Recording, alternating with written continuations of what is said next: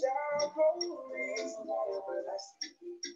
Jesus, the King of Kings, you make my life so beautiful.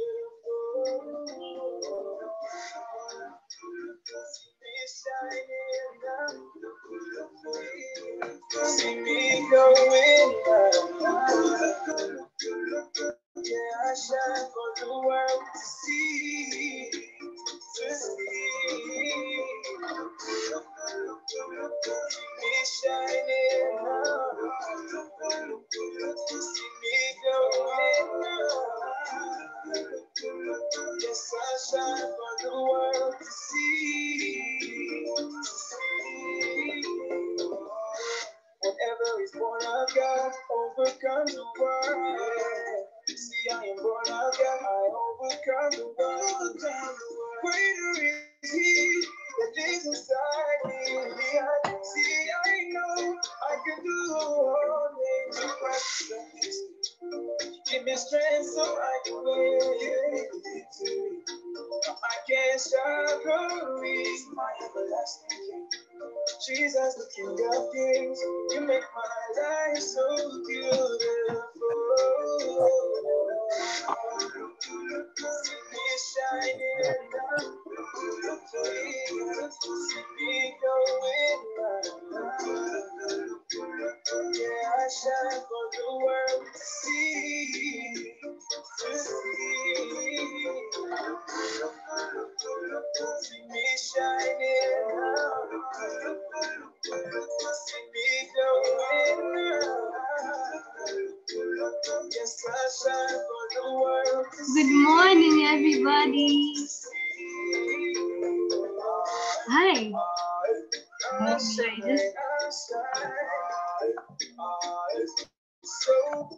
Good morning, everyone. Morning, Joy. Oh, I'm so happy and excited today. Are you guys excited? I am super happy. I cannot believe it's October the 9th, 2021, KBS Youth Day. I am so happy. I'm so glad. There's so much in store for you guys. Thank you so much for joining. You know, it really means a lot. And I mean, God has directed you to this space and this place. So we really thank God for that. And I will be your MC for today. Guys, I cannot hear anyone. Am I alone? Yeah. Good morning, guys. Yes, I'm shaking it off, man. I'm so ready and so excited. I just pray that everything goes as God has planned it to go. I pray it all goes well. I pray that you get something. We have amazing speakers. We have an amazing program for you all. So I hope you're ready and excited as I am. So a few housekeeping rules before we begin. We have, yes, we're on Zoom. So we have the mute button and unmute button. So please make sure you're on mute unless you're asked a question, or unless it's time to ask a question, or to give in your feedback. There is that. And also yes, when we ask you to turn on your camera, please, if you're able to, we would love that participation, of everyone, seeing everyone and all of us interacting. And then, yes, so the theme of this KBS Youth event is winning in relationships. So I'd like you to just think first, before you go in. What do you think winning in relationship is? What is it? And as we continue with the event, you'll get to learn and understand about relationship. If it's foggy, if some things like social media define it for you, or all that. So yes, so we'll have that. And so our verse for this is actually the theme verse for the year has been 1 Corinthians 9 from from 1 Corinthians 9 from 24 to 27. And it says, yes, do you not know that in a race all the runners run, but only one receives the prize? So run that you may obtain it. Every athlete exercises self-control in all things. They do it to receive a perishable wreath, but we are imperishable. So do not run aimlessly. I do not box as one beating the air, but I discipline my body and keep it under control, lest after preaching to others, I myself should be disqualified. Yes? So it's just about winning. So we're learning how we should win, how we should run this race in relationship. Yes. So without taking much time, let me start by saying a word of prayer. And yes, we can begin and continue with the session. So let us pray. Our lovely, loving Heavenly Father, we come before you this very day. We ask you, Holy Spirit, to flow in us, through us, and around us, Holy Spirit. I ask that, Holy Spirit, you may guide us in even in this space, Lord, as we listen to your word, Lord, that we may see you, Lord God Almighty. Not the speaker, but that we may hear you in hard decisions that we make as the youth when it comes to relationship, Lord. I pray that today all the fogginess in the mind when it comes to that area, I pray that it may be cleared in the name of Jesus. I pray for a sense of clarity in the decisions we make, Holy Spirit. Even if we are in tough situations when it comes to relationship, I pray like that through the discussion today, I pray that we may know what you would want from us and how you would want us to flow, Holy Spirit. Lord, we love you, we worship you, and we lift you up, for there is no one like you in the heavens and in the earth. For it is in the name of Jesus Christ we pray. Amen. Amen. Amen. Amen. Amen. So right now, I want to welcome somebody very, she's known in this KBS space. Yeah. And her name is Kate Njao. Kate, is your camera on? Yes, I am here. Ready? Yeah. So yes, over to you. I pass the baton to you and you can take us through. Thank you so much. Thank you so much. Joy, good morning, everyone. Welcome. Karibuni sana. Good morning, good afternoon, good evening. I know there are people now joining us from different places. I can see Aisha. I just want to shout out Aisha. Hi, Aisha. Thank you for joining us. I can see Apept Angie. We are so excited and honored to have you. So thank you, Apept Angie, for joining us. Thank you, Chilande. I just want to shout out a couple of people.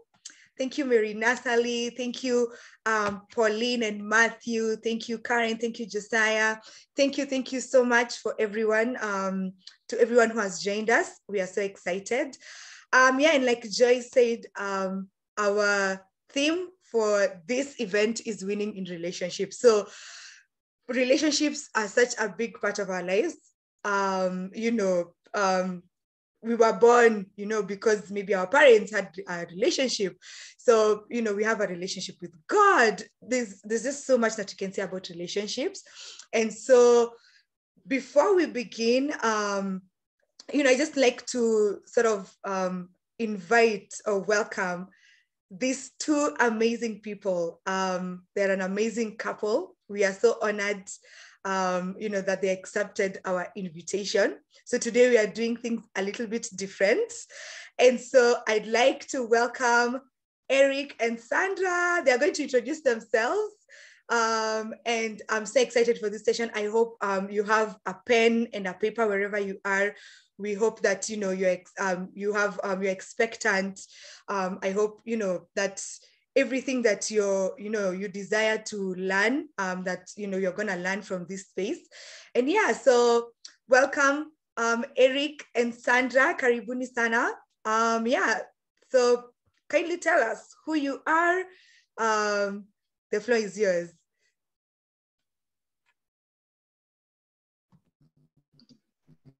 Wow, thank you. Thank you so much, Kate. It's such an amazing honor to be here.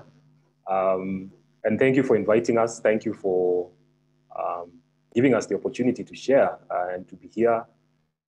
And thank you everyone for joining. We're excited. At first we were scared, but then now we are excited. And we are really glad to be here with my wife, Sandra. So I would like Sandra can introduce me because she's the person in the world who knows me the most, and I will do my best to introduce her. And then we can take it from there. Sandra, tell us about your husband. Hi everyone, talk about being put on the hot seat. Hey, this is what is called Kitimoto. I'm so excited to be here this morning with everyone. And I'm glad that we are here to share and to learn from each other. So I have been given the task of introducing one Eric Mwangi. He is a child of God. First of all, I think that's the most important part of him, is that he's a child of God, and he's also one of the few people who are fortunate to know why God put them on this earth, you know, in as far as him being able to share and to show God's creativity. So he's a creative, and aside from that, God has also given him a task to steward. So he's a steward of 3 amazing children with whom we steward together. He's a brother, he's a son, both a physical son, but most importantly, a spiritual son of our spiritual father, Peptanji. And he has a task on his hands that God has given him to just help the Solomon generation, who is you guys. So thank you so much for having us, and please smile. Josiah, do you want to put your camera out so we see your real smile? Smile and encourage us. Yeah, thank you. Wow. Hey. Thank you so much, Sandra. Hey, I almost didn't recognize myself there, but thank you so much. It's a pleasure to be here, and let me say something about this wonderful lady. She's called Sandra Mwangi, and I've known her for many years. She's a wonderful, wonderful person, one of the most loved I know. So she is a firstborn. She is a banker by profession. She's a mommy to 3 wonderful children that we have together. She loves gardening and traveling. She is a child of God. She's one of the people who I can say without a doubt love Jesus with all their heart. And one thing I can say, you know, when we go to heaven, we'll be asked, how many people did you lead to Christ? And I can say if it was not for Sandra, I would not have known God. She is the one who introduced me to the light everlasting. And for that, I will never be grateful. And it's been a wonderful journey, which we'll be sharing with our young people today. And we're just excited to be here. Just before we proceed, I just wanted to show some 3 pictures of where we started, our halfway, and where we are now. So that at least for those who don't know us, can at least see we weren't always this shiny and presentable. So let me just share. Go just a sec.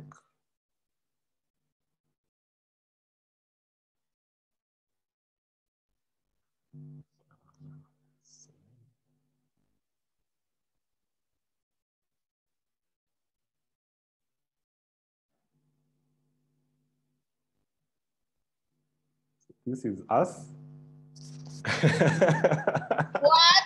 Oh my God, I would never have. What? Yeah, Terrace Creative. You don't have part of the What? Okay, let me keep quiet. This is us. We were young and adventurous. We used to love traveling, and it was fun. And we thank God that we could enjoy each other's company from that time. So you can see the year that is 2008.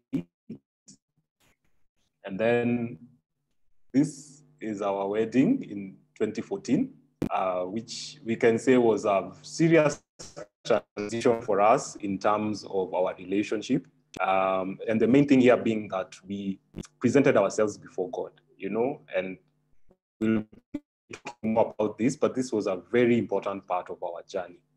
And you can see that there's growth.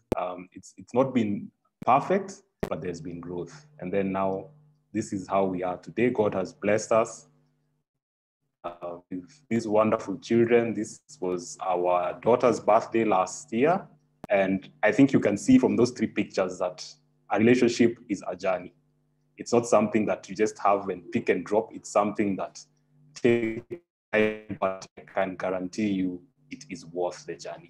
And we hope by the time we are done today, you'll be able to have a different expectation of a relationship, and not just a marriage relationship, but relationship as a whole, in the way that God expected it, because God is all about relationships, and that is what we will be talking about today. So I hope you're expectant. I hope you are ready, and we want it to be as engaging as possible, guys. Keep us encouraged, chat, ask us questions, and we'll do our best just to share from the heart. And we hope that you are encouraged and blessed. Thank you. Oh, wow. Ay. That one is for Shango and Vigelegele. And before and after chemically for sure. What? Before chemical. My gosh.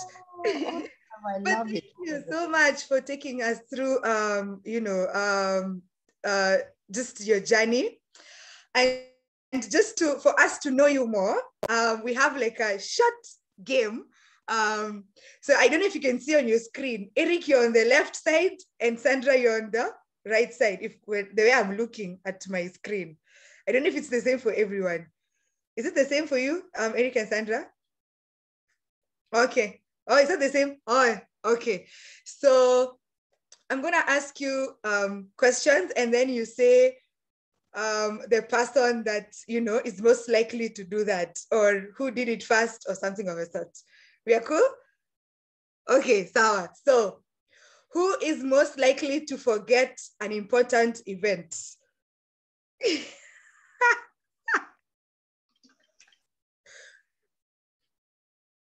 You, Eric. Definitely Sandra. Sandra. Ah.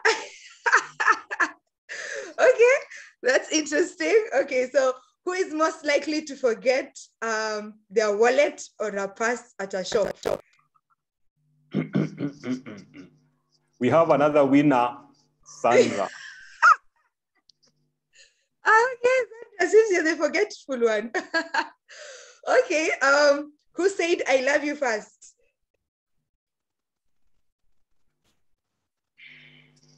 Tell us. Eric, okay. Yes. That's nice. Who is most likely to fall asleep on a date? Asleep on? On a date. Another winner, Sandra. Oh gosh. It seems like Sandra is disputing. Sandra, is that true? I surely on a date. She's winning in relationships. Oh my goodness, guys. First of all, allow me to say that if the date is a movie, then maybe I'll sleep, because I don't make it past the credits many times. But if it's an engaging date, like we've gone for a walk in Karura, how do you sleep on a walk?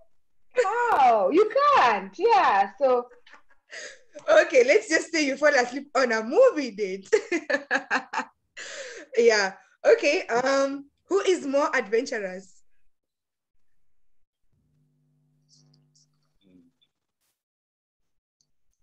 You, Eric, Sandra, is it the same? Eric? Okay. Yeah. Who is the best cook? Eric. Eric, wow. Okay, that's nice. Who has the worst handwriting? Sandra. Yeah. Okay. I have to say, Okay. that's I like that these is questions. I like these questions. They're very good. first of all, I have to say, Katie, money has been poured, and we are not even Yeah, I'm agreeing. Money has been money. poured. How come Money has been poured. we must have a question here for Eric? I'm listening very keenly. Just seeing Eric is putting everything on Sandra. Is that right? Anyway, who is funnier? Eric, that one hit hands down. Okay. Who has the best taste in music?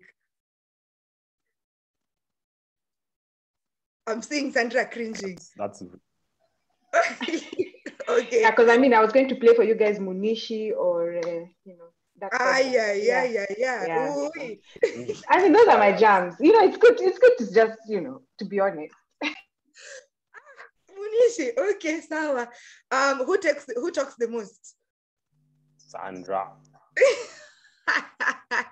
Okay. Who is the better dancer? That and I'm winning. I'm Sandra. winning in relationships. Okay. Eric, you have two left feet. Yep. Okay, and the last one, who is normally the first one to apologize? Sandra. Yeah. I've won it. We have a win. Okay, thank you so much. I think that one has helped us to, learn so much about you too. Yeah, and so I know you guys had like a little Mentimeter, for us to engage in. So yeah, you could maybe kindly share your screen. Yeah. But thank you. I hope you guys were able to know more about Sandra and Eric. We now know who falls asleep. We now know who has the worst handwriting. we now know who has the best taste in music. And I think that's, the best part about relationships, that we're like really different, but, the differences put us together. It complements us, and yeah, I think that's the best thing about relationships. So I'm already more excited. Sandra, are you ready? In just a bit, guys, I wanted to share this. This is Okay. how technology can disappoint you. No problem. I'm not giving too much away about how old I am. I should have asked that, the older one. Yeah, I think that one, we know who the winner is. Yeah, so guys, please use the chat box section to ask more questions, put comments. Yeah, I can see Marina Sally saying, oh, Sandra. It's like Sandra was just the one who was, but it's all right. I can see Aisha laughing over there. Yeah, like it was really hilarious. I can see Josiah saying, wow, and Pauline and Matthew saying beautiful. Yeah, so keep your comments coming in. Keep your, questions coming in. We're going to have a Q&A session. And Eric and Sandra are going to, have a chance to answer all your questions. Yeah, so authentic sharing. So the link is in the chat section. So if you're using maybe your laptop or your phone, just click on the link. And then we are going to sort of have a Mentimeter session just to get to know what your expectations are. So please put your thumbs up on the chat section if you're good to go.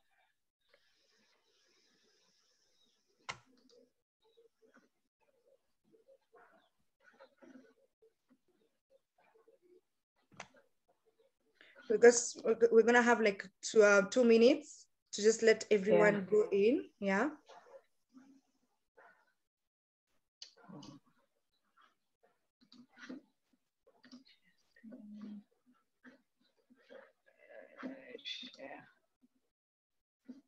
You guys are able to see my screen?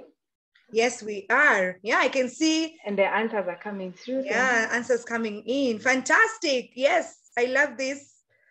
So what are you grateful for today? People are saying family, being alive, Jesus, relationships, life, God. I'm personally grateful, just for this KBS space. Yeah.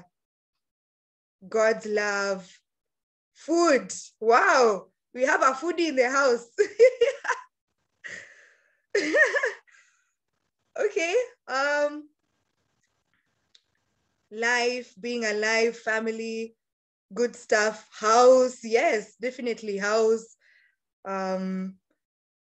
Good health, relationships. Keep them coming, guys. Music. Wow. Okay. I think we can go maybe to the next one.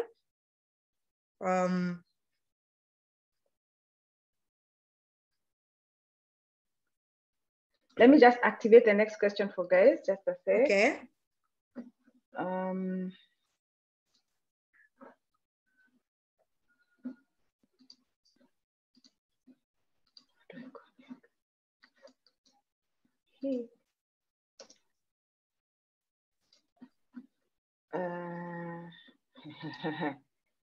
And I'm trying to get to the next one. Okay.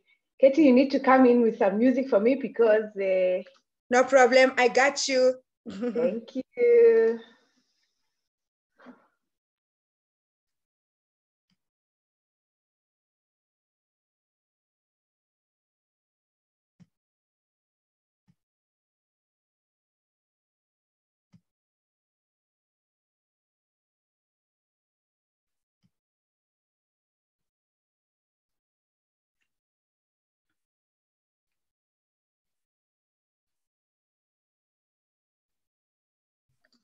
Okay, guys. I think let's just go on because I'm not able to go to the next slide for some reason. But it's good to see what everyone is grateful for. We have some foodies, we have some musicians in the house.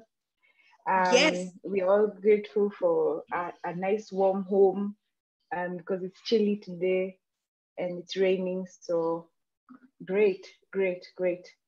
Okay.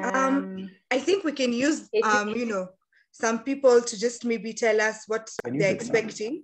Yeah. Yeah.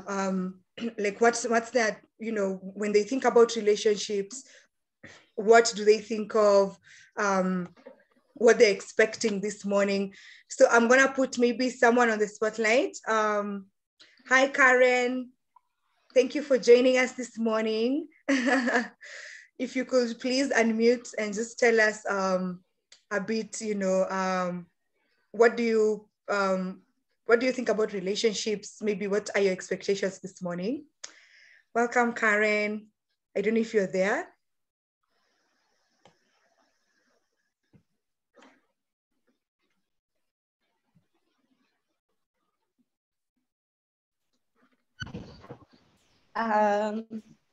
Okay, what I understand about relationships is that the base of a good relationship is God and yes, and people don't have to be the same. People can be compatible and they'll still have a good relationship with each other. And what I'm expecting today is to understand more about relationships and especially keeping relationships with people, because in my life especially some relationships are a bit temporary.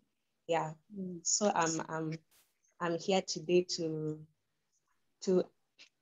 understand more about that. Oh, wow. Thank you so much, Karen. Thank you even for your courage. I know I put you on the spotlight, but thank you for sharing. And definitely relationships begin with God. And so we are going to, hear more about that from Eric and Sandra. Just one more person. Hi, Josiah. I'd like to put you on the spotlight, representing the gentleman in the house. Yeah, so from you, what do you think about relationships and what are you expecting? Well, what I think about relationships is how we relate with one another, with the people around us, and just how we get along. What I expect today is just how to advise on how to navigate such relationships and, walking in a Christian way towards having a good relationship. So, yeah. Oh, wow. Fantastic. Thank you so much, Josiah. You're in the right place. You're definitely in the right place. Yeah. So thank you so much. I'd just like to, set in the mood. I know we've already begun, but I'd like to, set in the mood by playing a short video.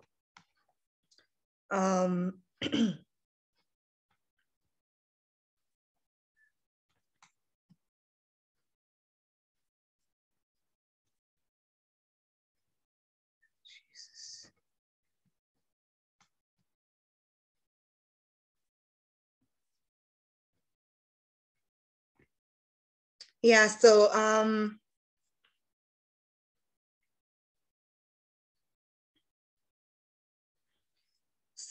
please listen through the video.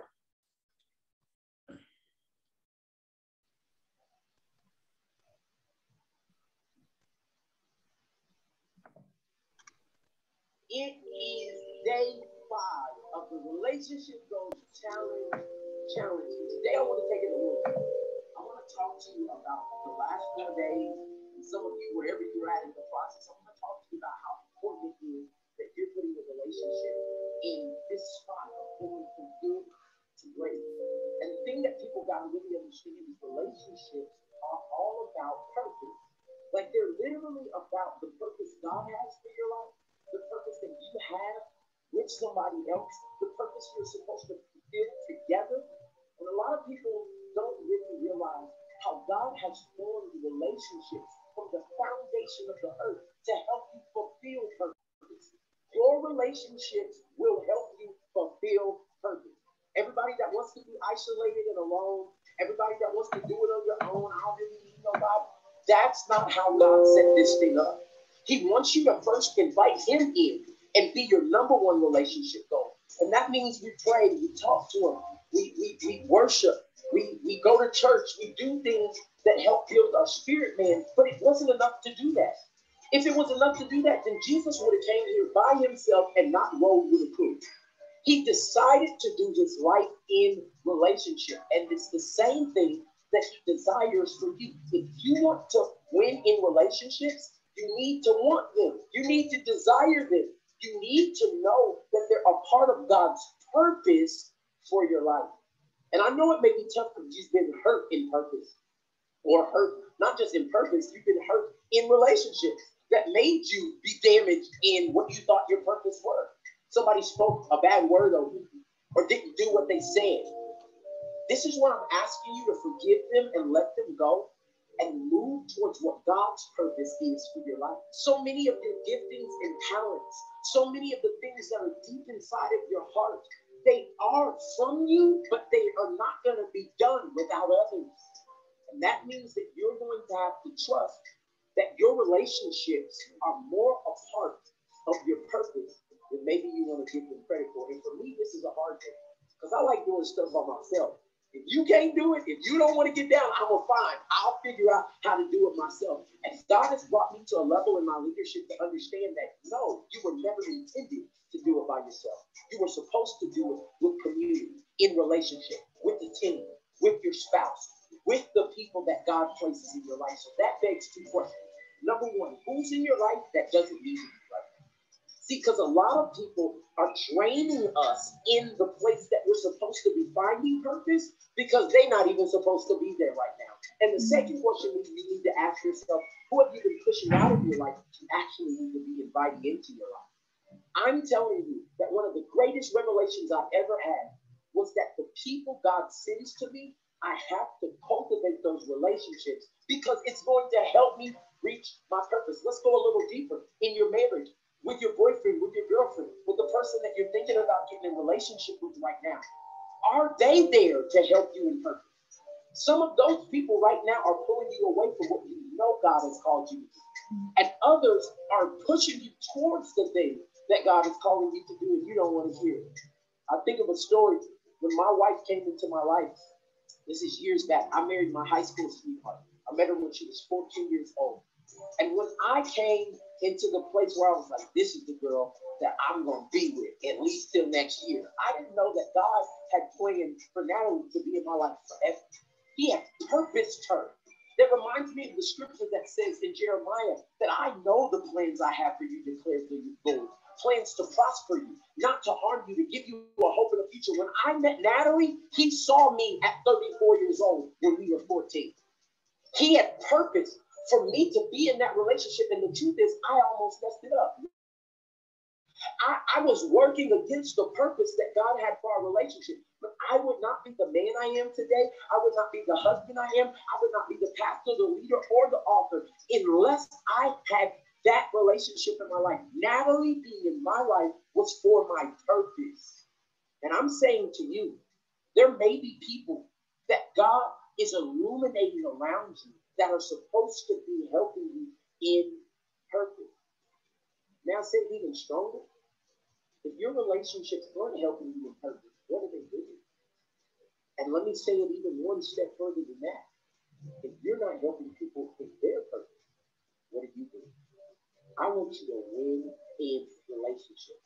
And God wants to be the center of everything that you have planned. The scripture says, many are the plans that we make up, but his purpose prevails over. Wow. So yeah, there's just so much, that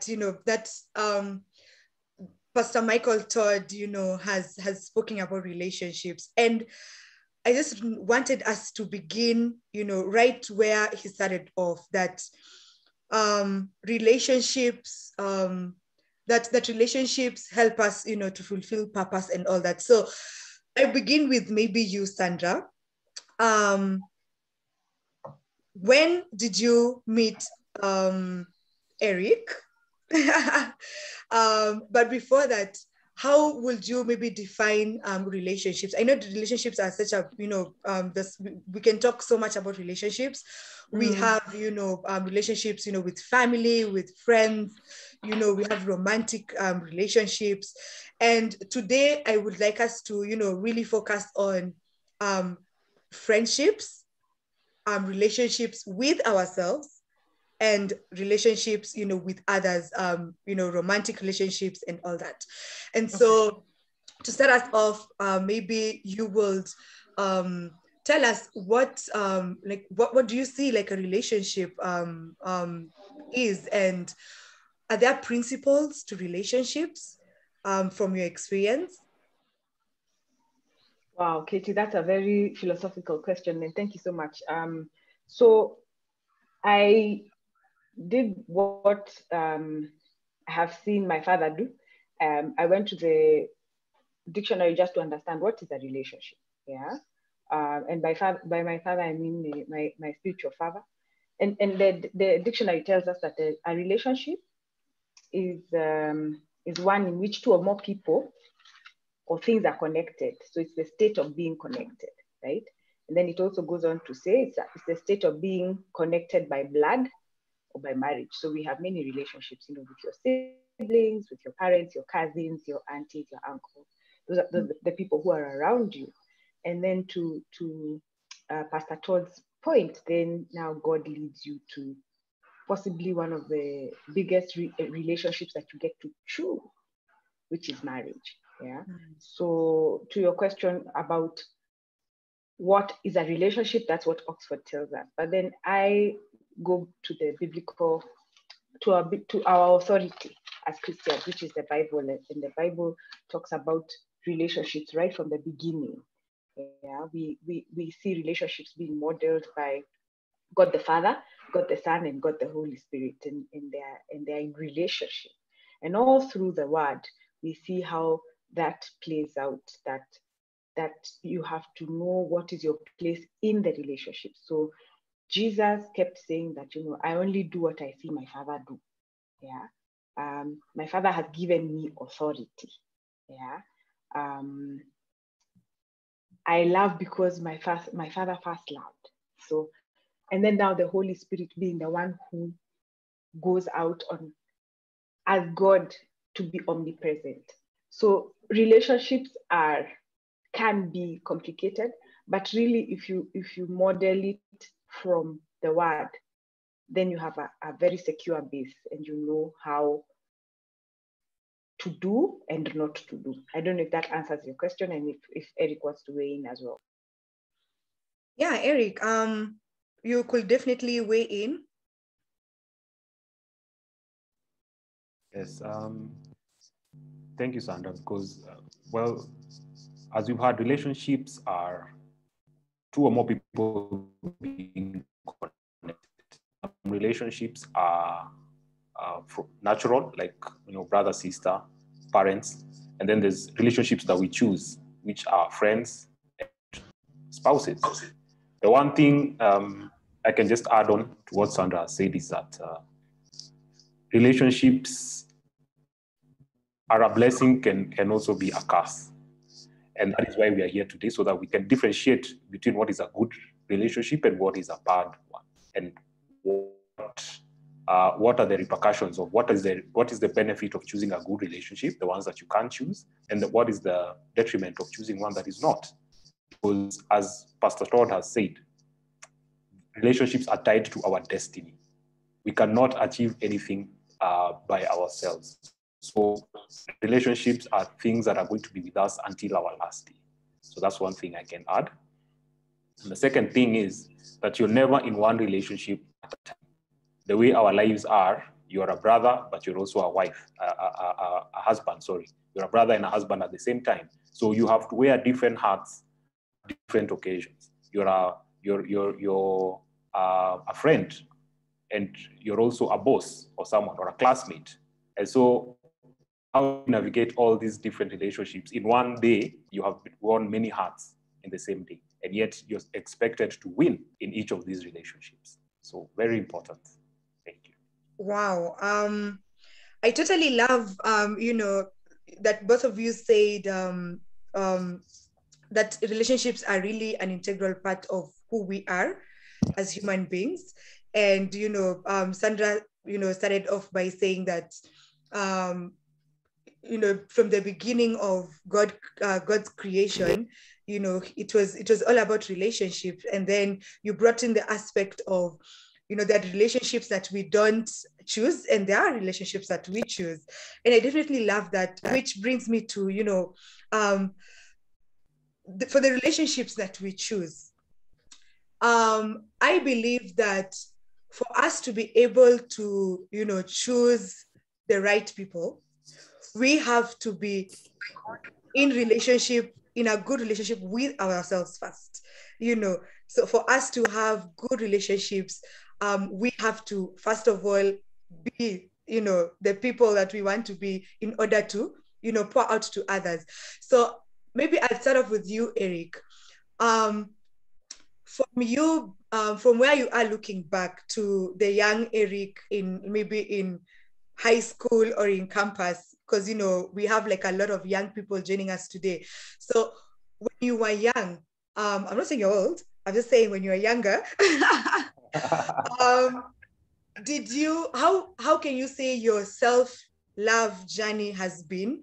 How have you worked on loving yourself, having a relationship with yourself, and how has that impacted, you the way you are, the man that you are right now? Yeah.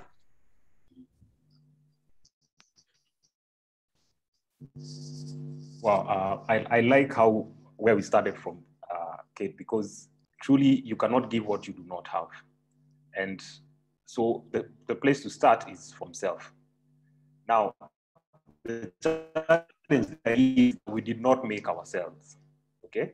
So we sometimes don't even understand ourselves. You don't know what you like or don't like. You don't know what you're good at or not good at. You don't understand yourself.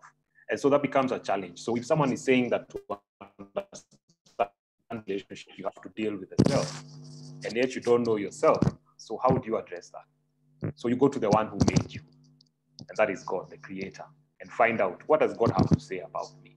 And then that would be the best place to start. Then from there, you can move from your relationship with God, your relationship with yourself, self-care, and then how you behave with others. Now, looking at my own journey,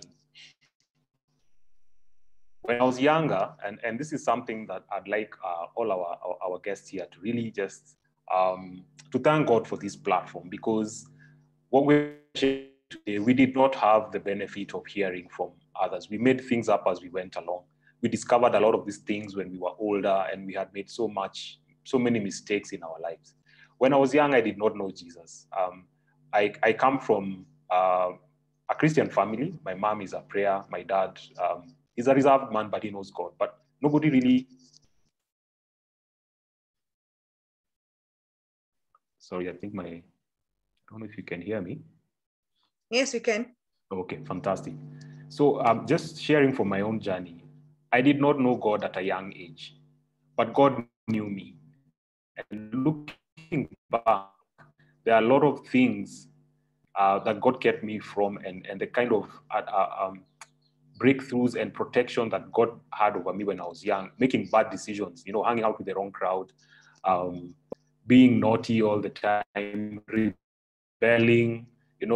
We had this idea that I was an artist, so artists are rebellious, so you have to be a rebel for you to be a successful artist. And you see, that is such a wrong misconception. God doesn't say anything. There's nothing like that in the Bible, but because that is what the world said, that is what we used to do. So my decisions when I was younger were not good, but over time, God has through God's through wisdom and through reading the word, you can find that you can correct some of these things. If you have bad friends, you can choose not to hang out with them, and you can choose different friends. Okay, those are for the mistakes that we did make. But there are other things also that I can say were important. And one of the things, as I realized, I didn't know then what it was, is that I could see people who we had same values, and those are the people that you'd end up gravitating to. So if you found yourself with naughty people or boastful people or bullies, then it means that is the kind of person that you are. And so you realize that the people that you associate with are a big reflection of who you are. And these are the people that you choose. These are friends. Brothers and sisters you don't choose, but friends you do have control over that. Okay? So that's what I can say about my journey so far. We'll talk about a bit more about those days, but so for that, let me just say that. Thank you. Oh wow, thank you. Sandra, do you have anything to add?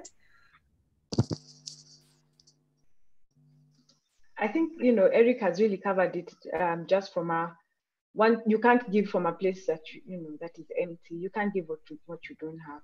So the relationship with yourself, first of all, is really defined by the relationship with your maker. And then the relationship with your maker then defines the relationship that you have with your friends, with your parents, with your siblings, with your classmates, with the people who you hang out, because then you're relating with them from a place of the relationship that you have with God. Sometimes, like Eric said, when we are younger, we want to be cool, of course. Even when you're older, you want to be cool, and you want to hang out with the people who validate your values. But then the great thing about having a deep relationship with God is that God, first of all, he doesn't change his mind. So he won't tell you today you're cool and then tomorrow he says you're not cool. No. He confirms what he says, he says. So if he says you're cool and he says you're smart and he says you're an amazing chef, then that's what you'll be. And then now you look for people who are aligned from a value, like with the same values. So I really like what Eric has said, and I would encourage all of us to just work on our relationship with God first, then all these other relationships, some of them which may be struggling, you'll see them, God working through them also. Thanks. Oh yeah, thank you. And I'll just pick up right from where you've left that for us to be able to have a relationship, a good relationship with ourselves, it has to begin with us having a relationship with God. And looking back at, your journey with God, how can you say that, practically you've been intentional in, building that relationship with God? How does that look like even from, for someone who is in high school or campus or all that? How can that person, build their relationship with God and build their relationship with themselves? Yeah. How do you know, and great question, Katie, how do you know somebody, how do you know that somebody is your friend? Because you spend time with them, because you like hanging out with them, you have a lot to talk about. If you're a girl, maybe you spend a lot of time on the phone with them, chatting or whatever. Friendships and relationships need time. So I would say the best way to cultivate a relationship with God is to spend time in his word. Yeah, so his word is him. So with technology now, you can get all these devotionals, all these apps like YouVersion that give you a daily reading, so that at least every day you're spending time with God. And I really like, especially YouVersion, they have they do a verse of the day with videos, with cool things that keep you engaged. Yeah. You also need to check what are you spending your time on aside from prayer. What are you listening to? Are you listening to, what music are you listening to? Is it music that is bringing you closer to God or far away from God? Yeah. There's a lie to Eric's point, the way he was saying artists are supposed to be rebellious. There's also a lie that Christian music is boring. That's a lie. There's so much great music out there that glorifies God. And Jay has been very kind. She started us off with a really hip jam, and I hope she'll post a lot of music as well. I think there's a lot of music. So what you listen to stays with yourself. So you need to check that. And I think the third thing is relationships. So what Pastor Todd said, who is around you? Who are the people who you're spending time with? If you are a Christian and you love God and you're cultivating a relationship with God, and the people who you're hanging out with are people who are only talking about, let's go to the club, or let's do all the things that are contrary to what the word of God is saying, then you'll find you'll be conflicted. So you want to do it, but then you're also being pulled on this other side. And it's easier if you have friends who if it's going to church, you're all going to church. If it's going for dance practice, for example, if you're a dancer, you're all doing that together. If it's listening to music, you're all listening to the same music, because the Bible tells us in Proverbs that iron sharpens iron. So if I'm sleeping up, then my friend is able to quickly pull me up and say, no, Sandra, that is not on. You need to do, this is how we are living our lives.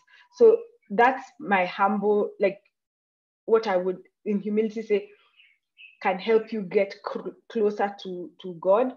But I'm sure as you spend time with the Holy Spirit, He'll even give you cooler ways or more interesting ways to come close to Him. Thanks. Oh, wow. Thank you. I think it's important for us, to always, be, practical. And definitely I agree with you that for us, there's just so much content out there, and, for everything that we are feeding ourselves, definitely is what comes out.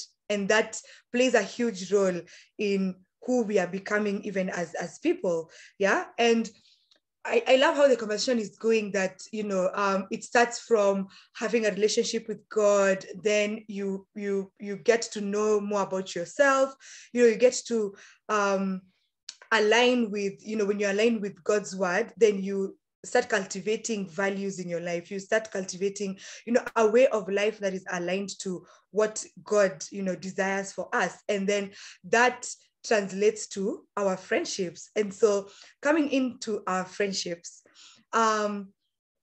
when you are, in high school and all that, and like from your journey to when you were like in school till now, how have your friendships evolved?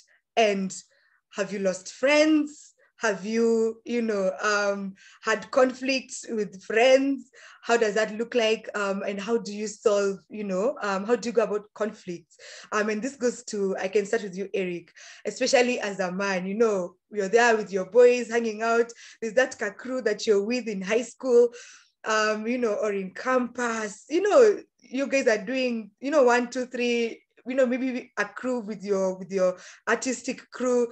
So like how has your friendship evolved over the years, and what are maybe some of the mistakes that you've made that we can learn from, just from our friendships perspective? I'll answer with a story. We love stories. You love stories.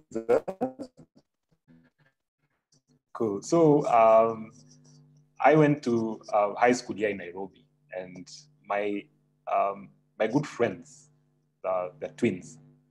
So after high school, they went to uni. I didn't go to uni at that time. I went to work. So what would happen when so we were friends all from Form 1 to Form 4. And then it happened that we also lived in the same neighborhood. Because we'd spend all day in school together, because we're in day school. And then in the evening, we'd be in South Sea, all of us. We're close. We've been together 4 years. Then now they've gone to uni. So after work, I would go and join them where they used to hang out. And one of their classmates was called Sandra. So I used to see her there and I was like, hey, this girl is pretty. Hey, this guy works, he has some money. He's not broke like these other students, And that's where we met. So we met through my friends we met through mutual friends. Friendships are important in that way, because I truly believe if it wasn't for that, if they went to a different uni, we would have probably never met and we would not be here talking. So you can see the importance of friends when God uses a friendship for one thing or another. Now, the funny thing is that me and this guy are not very close today. So again, tells you that friendships evolve, okay? So the people who were very close with, even in high school, we were okay and we were friends for that season. But we found that as we grow older, as we take different paths in life, you find that your values are what will determine the people that you're with. And there's nothing wrong. It's not that we are not friends, we don't talk, we are not enemies in any way. I can call them and we can, we can chat, but we are not close. And that is fine, that happens. So relationships, there's relationships which are for a season, and there's relationships which God uses for something, just to introduce you to one person or the other, and connecting dots. And that's why we started by saying that you cannot live in isolation. You can't go and put yourself somewhere together. So that's the story of it explains how we met and the importance of friendships. So that's important. Now, the second part of the question was, are there mistakes? Of course, yes. And of course, the biggest mistake in friendship is, the first one is, I would say, not standing up for your values, in that you can be in a group of friends and what is going on is not good, and you can feel that it's not good, but you don't stand up and don't say, no, I can't be part of this. And you find that you're going with the crowd, and later on you regret it, and you ask, why all I had to do was say, no, I won't go to that party, or no, I won't try that. I won't play that game, or I won't take that a cigarette, or whatever it is. Okay. So one of the things I wish I would have done better was maybe to stand up and just not do some of the things. Of course, even choosing some of the friends, and a lot of people you find that you don't even talk to at all, because you reach a point where you see that this person, you're not compatible in any way. You have different values. People are not growing. The same things you used to talk about 20 years ago is still what you're talking about now, and not moving with the times, not growing, and you find that you just drift. Okay. Yeah, so that's what I can share. I'm sure Sandra can say something as well. Yes, thank you, Eric. Sandra, would you like to add? No, I think, to be honest, I think he's covered it. I think, it's not to say, there's a saying that says that, there's friends for a season, there's friends for a reason, and there's friends for a lifetime. The wise thing, and that's why Holy Spirit then helps us, is to know, is this friendship for the rest of my life? Or is this friendship just for this time that I'm in campus, maybe like a study buddy, or when you're in high school, somebody who you can be able to share the word and grow together. And then maybe when they go to uni outside of the country or to a different place, then the relationship has lived its purpose. The important thing, I think, would be when you're in the relationship, try and be the friend that you want. Don't want a friend, who has your back, who supports you, who, buys you gifts, because friendships and relationships take time and effort. And then you don't want to invest.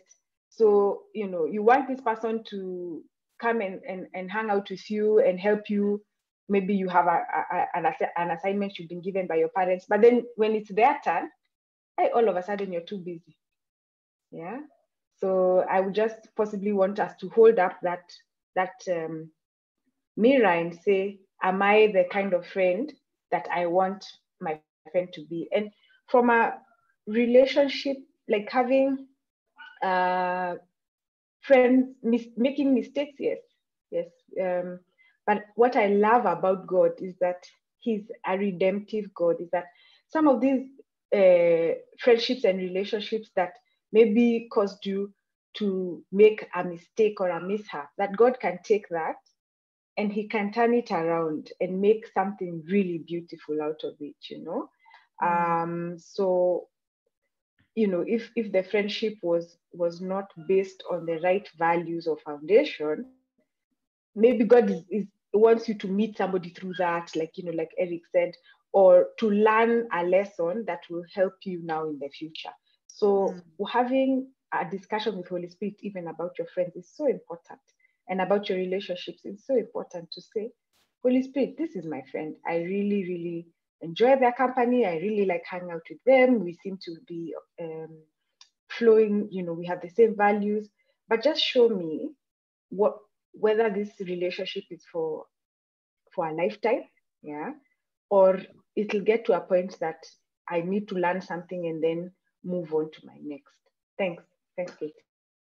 And thank you for that, Sandra and Eric.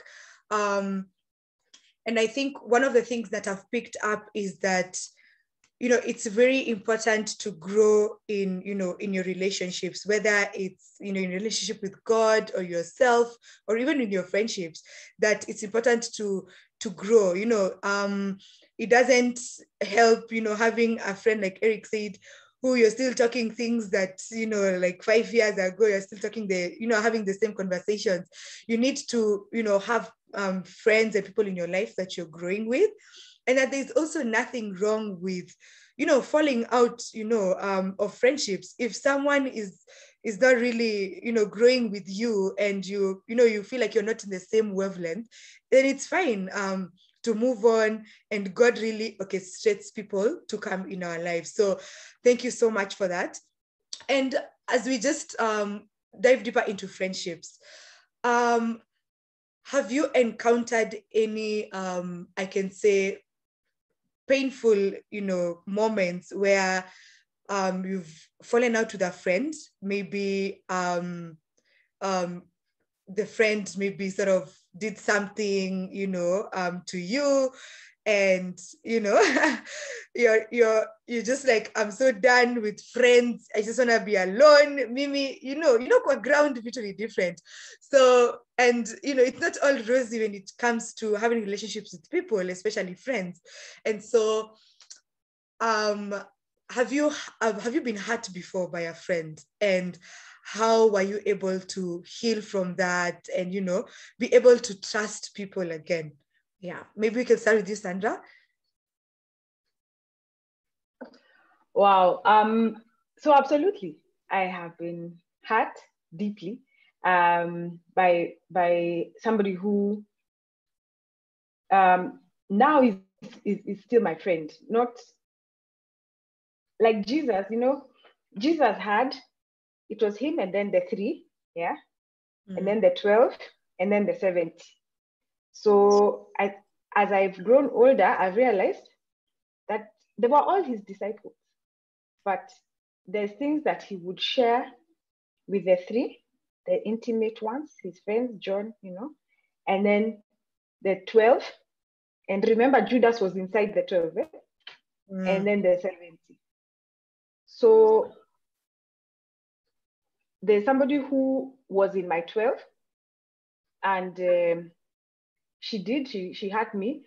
It's really a philosophical, almost values-based thing, because as you grow older, then the things that you value, like whether it's family or whatever, take precedence over other things. Yeah. But God is good, because then again, I guess it's age. You're able to say, okay, it's no big deal. We can still be pals, but you're just not in a circle, and it's cool. But I also want to say that inadvertently, I'm sure, even I, and this is something that now I had to sit with the Holy Spirit and say, who have I hurt?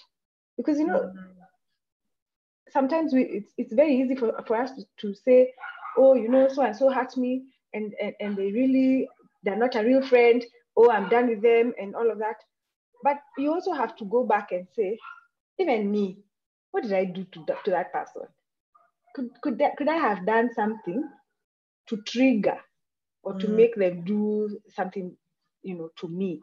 Or even without trigger, could I have somebody who was my real pal, I let them down, knowing or not knowing?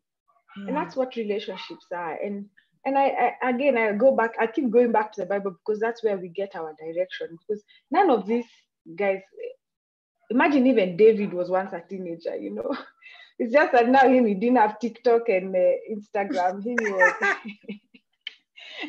He was busy with lions, bears, and Goliath, But he was a teenager, and all of us, if you read the Psalms, you see he was struggling with the same things, that even he was deeply, deeply betrayed, but he also betrayed Uriah. So it's for saying, yes, you've hurt me, extend grace, yeah. Try and understand, Aki, why is Eric always mean to me? Is it the way I talk to him? Maybe if I change the way I talk to him, would it be better? So you try and repair the relationship, and if it's not repairable, because some are just like he was saying, your values just go like this, one way and the other way, north and south, then that's fine, and you're amiable, and if you meet in town, you high five each other, and that's okay. Yeah.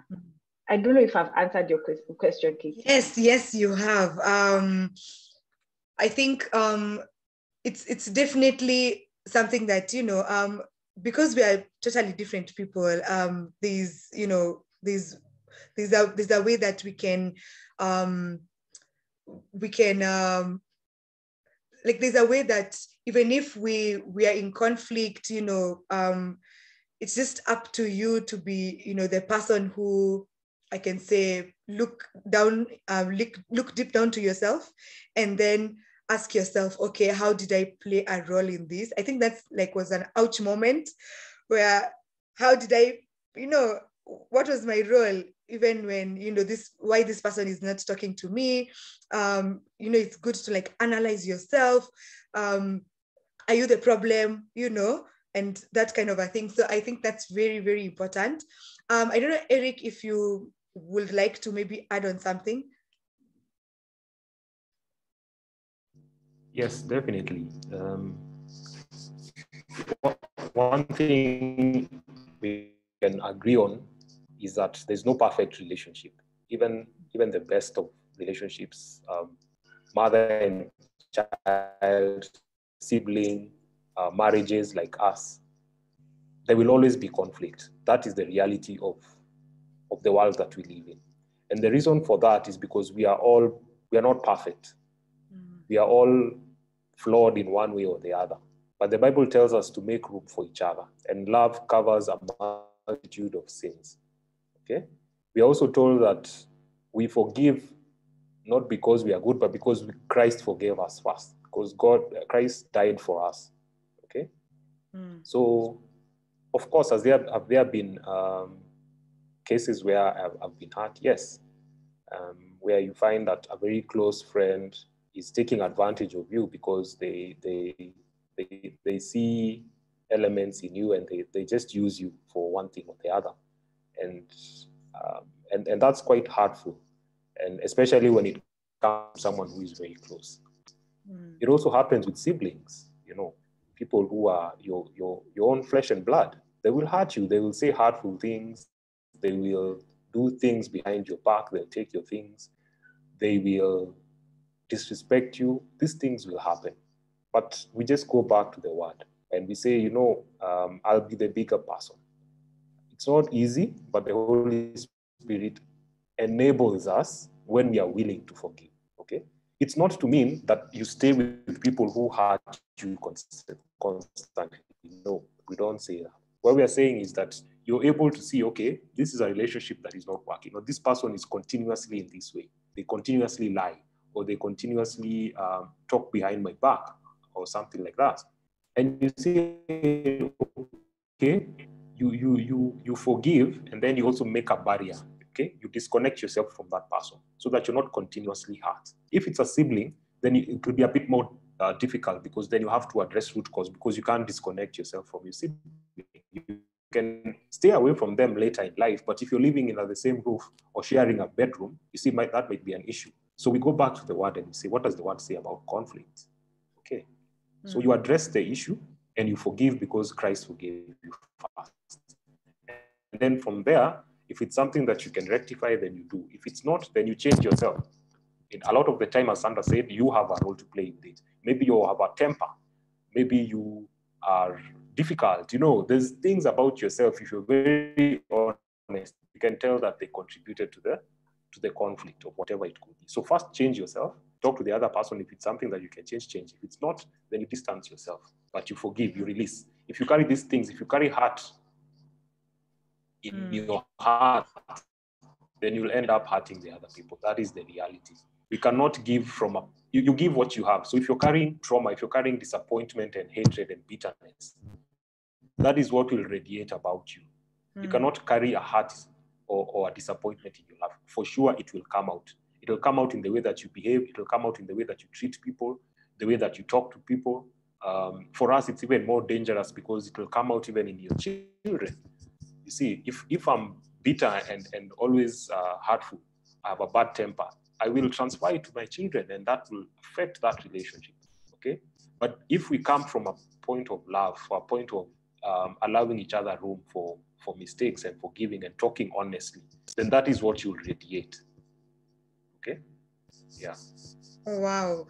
I think that's very practical, because, some of us, may be struggling with a lot of bitterness and unforgiveness, from people who have hurt us, whether it's friends, or, people who we were dating, or, people who maybe our family members, our siblings. And it's really important for us to, seek healing, so that, we don't live in that bitterness. I think I'm reminded of a quote that says, unforgiveness is like drinking poison, your own poison, and then expecting the other person to die. When we harbor bitterness and unforgiveness, it's really damaging us more than how it's damaging, the other person.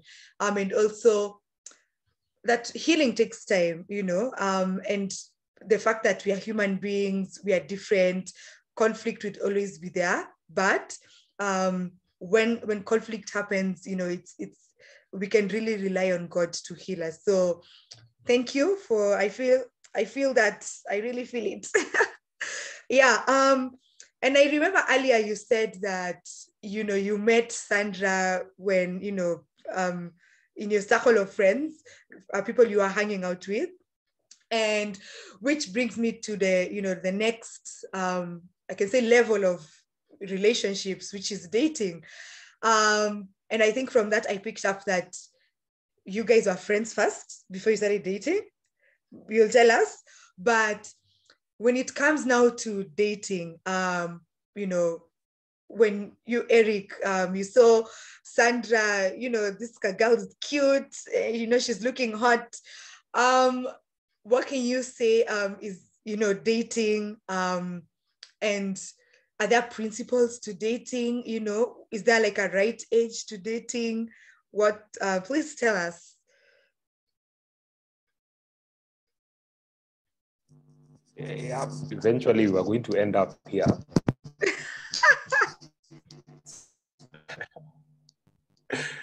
But it is a part of life. And one of the reasons why we are here is so that we can share, so that these wonderful young people can learn from us, so that they don't make mistakes that we made, so that they can have it easier than we did. They don't have to struggle through the same things that we did. So one thing we can agree on, especially in our time, before, this is way before actually before the internet, a long time ago. We had encyclopedias and books. So there was really no information about dating in the society that we live in, the African society. These things are not talked about. So your parents will not, maybe now the parents are doing it, but in our days, our parents would never talk to us about anything like that. In fact, if you were seen with a girl or a boy, that was a problem. That was a big issue. You couldn't even say something like that. So I feel like it was just covered up. People behaved like it didn't exist, and that was not a good thing. It would be better to talk about these things openly. So when we got to dating age, and that might be controversial, but we believe that truly dating is from 18 and above, because that's what I believe, because that is when your mind is fully developed to appreciate what it is to be in a relationship. We'll talk a bit more and realize that relationship is work, and it takes a certain level of growth for one to be in a successful relationship. So we thank God that we met about 20 years. We were 20 years old, I would say, in our early 20s. So there was no really playbook. You'd see a girl that you like or a guy that you like, and depending on how brave you are, you'd either go for it or send someone around that. So for me, it helped that we spent a lot of time together in a group. Okay, so it makes it a bit easier. And you see, by my personality, I was very shy. So I wouldn't go and just, go and approach a girl and say hi. I wouldn't do that. But in a group, I could make my moves, and that is how I kind of sneaked in behind Sandra, because she was also very tough. A lot of guys used to fear her. She was very feisty, very feisty. So, but there was that comfort in the group. We're about maybe a group of 6, and every weekend, every evening, there. And that is how we started now. So we'd find that we became friends, and we liked hippie music that most of the people didn't enjoy. So we found that we connected on that level. We liked reading. A lot of our would not read anything. They just watched movies. So we found that we had similar interests. And it starts from small things like that. But you can find that you can end up having a 4-hour discussion about one book. You see, because there's depth and there's, I can say, we are one mind, we have the same interest, and we can go deep into one topic. It could be sport, it could be music, it could be anything. I'm just talking about what works for us. So yeah, we loved art and things which are a bit leftist, and we found that, you know, it was cool. And what happens is that you find that you get a relationship where you can spend time and you don't even notice the time going on. You don't notice that you've been talking for hours, and or the others left, and you are left just the two of you talking, and you didn't even notice. So friendship, and truly that friendship has been the foundation of our marriage. Now our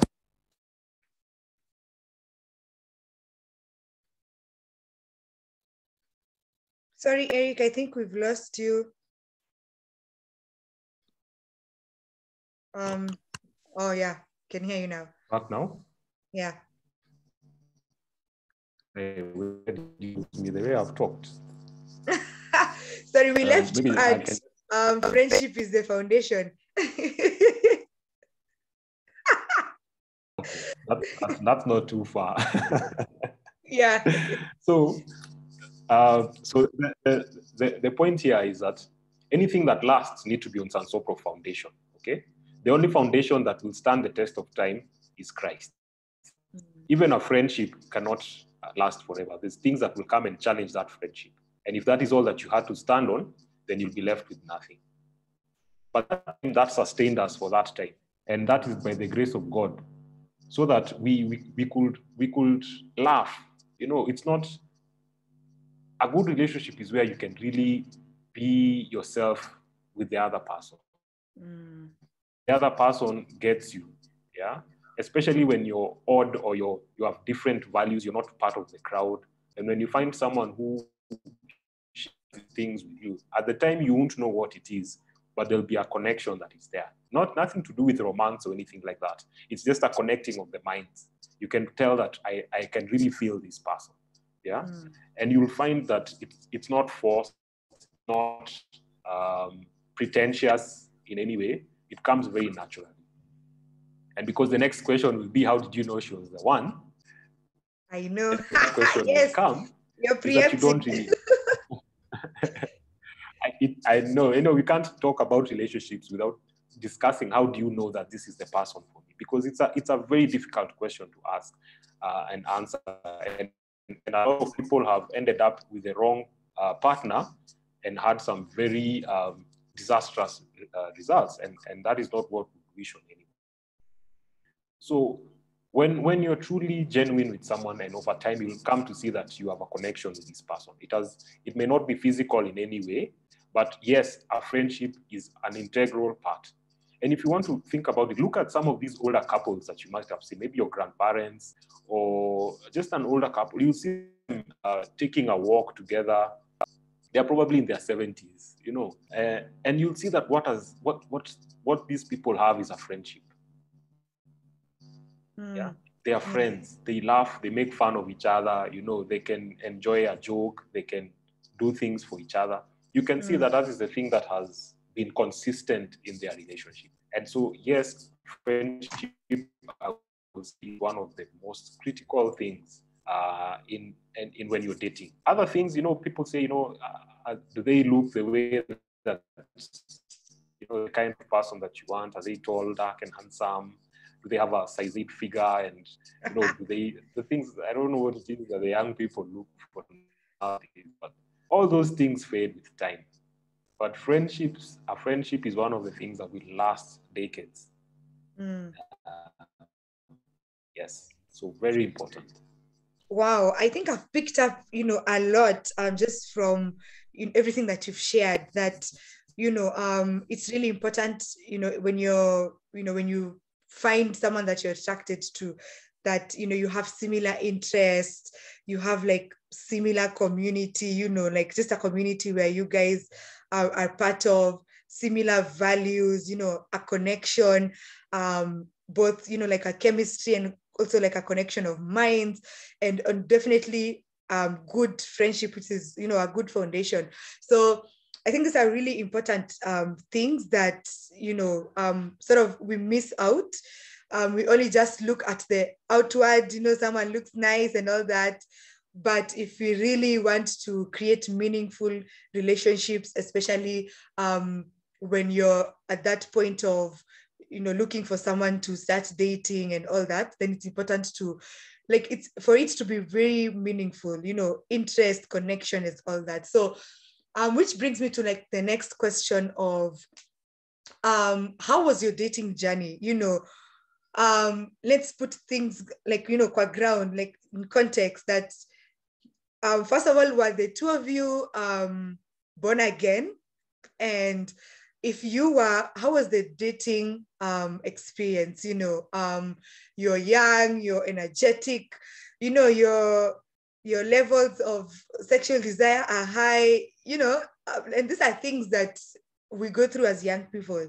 You're really attracted to this person. So how was that experience for you? We can say you, Sandra. Where even Pastor Angie is saying, the questions. Kwa ground kuko hivyo. Kwa ground, Yes. Ni kama kuna waka moto. So to your first question, we were not born again. We, at that point, like Eric said, we didn't have a playbook. We were just almost winging it, yeah. But then you realize that God is so gracious that even when you're in the dark, even when you don't know, that He holds your hand. So are there things that we did when we were younger, like going out to the club and so on, that we shouldn't have done? Yes.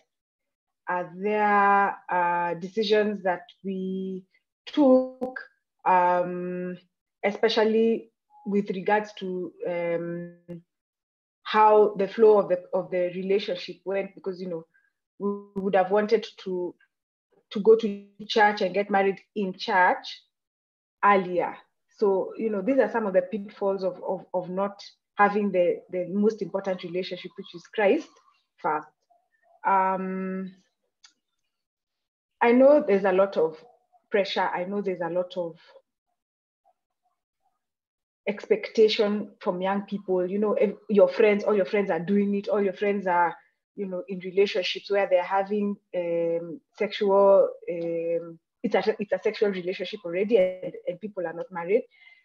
But then, like Eric said, that community thing, even then, we can say that having that community of people who we shared some sort of values was helpful, because we didn't get into some of the wilder things that were going on at that time. So having people who you guys have the same values is helpful, because like Katie wouldn't see me, if you're my pal, you wouldn't see me making a mistake and just leave me there. You'll call me aside and say, hey, this one, I don't think this is the route to go. And remember, we are trying to live in a certain way. So that helps. And just having your identity firmly in Christ, knowing who God has called you to be. The pressure will always be there. Don't be lied to at now. When you get to a certain age, there's no pressure. There's pressure. Even for us, there's pressure to do and to engage in things that don't align with what the Word of God says.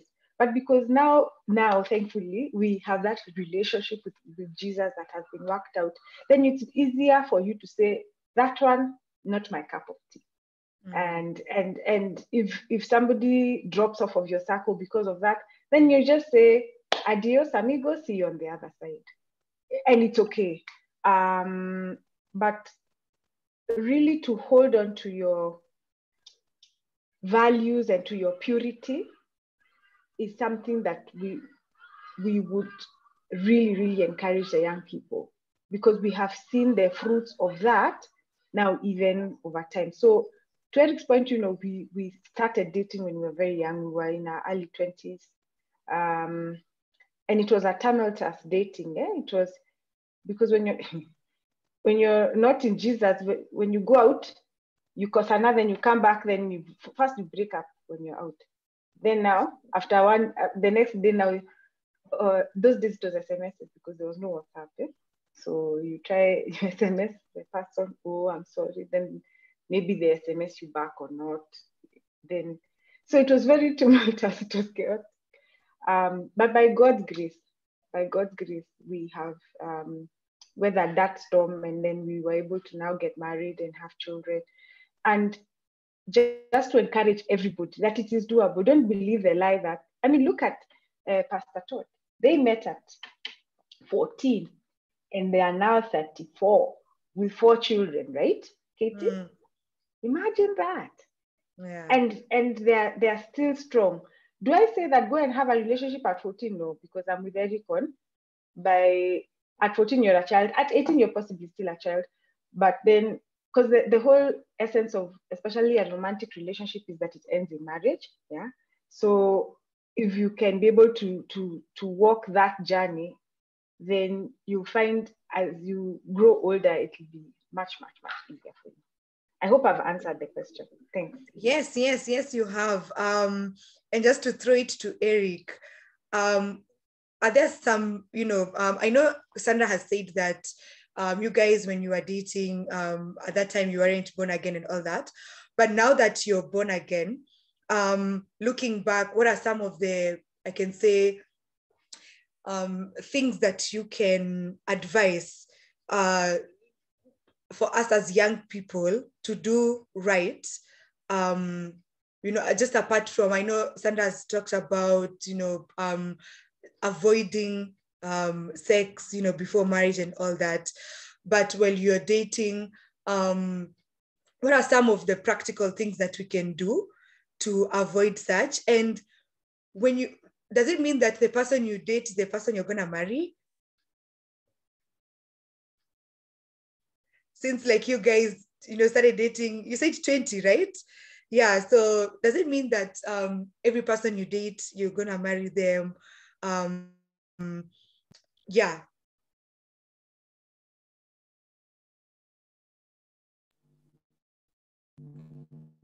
That question. What are the practical ways? So as for sure, we didn't have any practical ways, as Sandra said, as we just winged it. But now, by the grace of God and in hindsight, we have something to share, at least, so that you don't have to walk that journey as well. And one of the things that I would really encourage everyone here to do, and don't wait till tomorrow, don't wait until Monday, is to really sit down and think about what it is that you stand for. What are your principles? What are the things that you will not accept? The things that where you draw the line. And of course, this cannot come from your mind. You cannot say, my principle is I cannot sit with someone who drinks alcohol. That is not a principle. A principle is something that you truly value. Is it friendship? Is it honesty? Is it diligence and excellence? Is it creativity? Is it love? And these things are unique to each and every one of us, okay? The things that we share, yes, as a body of Christ, but there's things which are very unique. And that's how you find that there's things that irritate Sandra so much, and there's things that will work me up so much, and her, she's fine, because we are different. There's things that we share, but there's things that individually we are very unique in. So if you know what your principles are, then you know you cannot be unequally yoked. And by that, that's what the Bible says. You cannot be equally yoked. You cannot walk with someone a journey unless two agree. So if you already know what your principles are, and you meet someone who, yes, they may be physically attractive, but they don't share your principles, I can tell you that is a recipe for disaster. Because eventually, there will be a huge conflict in the conflict of principles. So now, does it mean that everyone you date, you will marry? It will be good if you date for marriage, because the way that we understand courtship is a relationship with an intention to marry. It may not be that everyone that you go out with, you end up marrying, but it would be good if you don't have to date 12 people to find your spouse, isn't it? And so having a value system that you truly understand, that you know is from God, will help you at least live through the people who you cannot truly date. And that has to come from God, and you will know it. Nobody can come and tell you. You can't share somebody. You can't copy someone else's principle. They are only of you. Okay? So that is a practical step. And that will help you to differentiate. This is just a friend, and this is someone who I can have a life with. And like Sandra says, Holy Spirit will reveal these things to you. It is only, we didn't know it then, but it's only Holy Spirit. Because Holy Spirit can reveal something to you about someone that even that person themselves don't know about themselves, you know. And that makes a big, big difference. Okay? That's an important aspect. And it's a lot of, unfortunately, it's not talked about much. But it is very important. I like Dr. Miles Monroe when he teaches, especially the men, like the men here, the young men. Dr. Miles would teach that don't go dating if you don't know where you're going, because the person that you're inviting to is coming to follow you. So how will they follow you if you don't know where you're going? So first you have to define, you have to ask God, what is my vision? Where is it that I want to go? So you can already tell, for example, if you've been called to be a missionary, I'll just use a practical example. So God tells you, you have this talent, you can speak, you have a talent for speaking multiple languages. And God says, I will send you across the world to preach my word. And then someone else, their vision is here in the world, or they want to make a big business in Kenya, and you are being sent across the world. There's already a conflict in visions there, and you can see that it will bring an issue. You want to travel, or you're being sent away, and it's something that happens. Okay, so you have to find a vision, especially men. It's very important. How will the lady follow you if you don't know where you're going? So what akupate kama unaenda, and then what they come to do is that they come to help you in your journey. Okay? And that is what you would have, that conflict and competition. One of the things we didn't say at the beginning is, when we're asked to come and speak about winning in relationships, and we asked and we prayed and we really spent time and we asked, what does that mean? What does it look like to win in a relationship? And the funny thing is that the word is opposite in the wisdom of the world. And we found that the way to win is not to compete. The way to win is not to compete. Because the second you start to compete, then you've already lost. Wow. There will always be someone better. There will always be someone better. There'll always be someone prettier than you. There'll always be someone with more money. You cannot, a lot of couples have struggled because the man and the woman are continuously competing, where they should be united. They should be working towards the same vision. So, there's a lot of discussion of vision, and people think that it's just towards the marketplace. It's just about your career. But the visions are tied to the person that you will marry. And understanding your vision early enough will help you choose the right spouse. Those two things are connected. And I think Pastor Angie can also say something here, is that there's marriages of purpose. And those are things that you realize even later in life. And you cannot, the first thing is to start and find the vision, get your principles correct, and all of these things that you'll be able to know that this person, we are working together, and this person, we cannot work. And the scripture that we had even for, is Philippians 2:3. I think, Sandra, you can post it there. That to win, you don't compete. That is not the way that God built relationships. They are for uplifting each other, not for competing. Thank you. Where? Mr. Angie. Oh, I even had to disappear for some minutes. Let me take a walk. What? As for Madam Kate, Guy, he remind me not to be on the other side of the camera when you are doing interviews. I'm refusing any interviews going forward.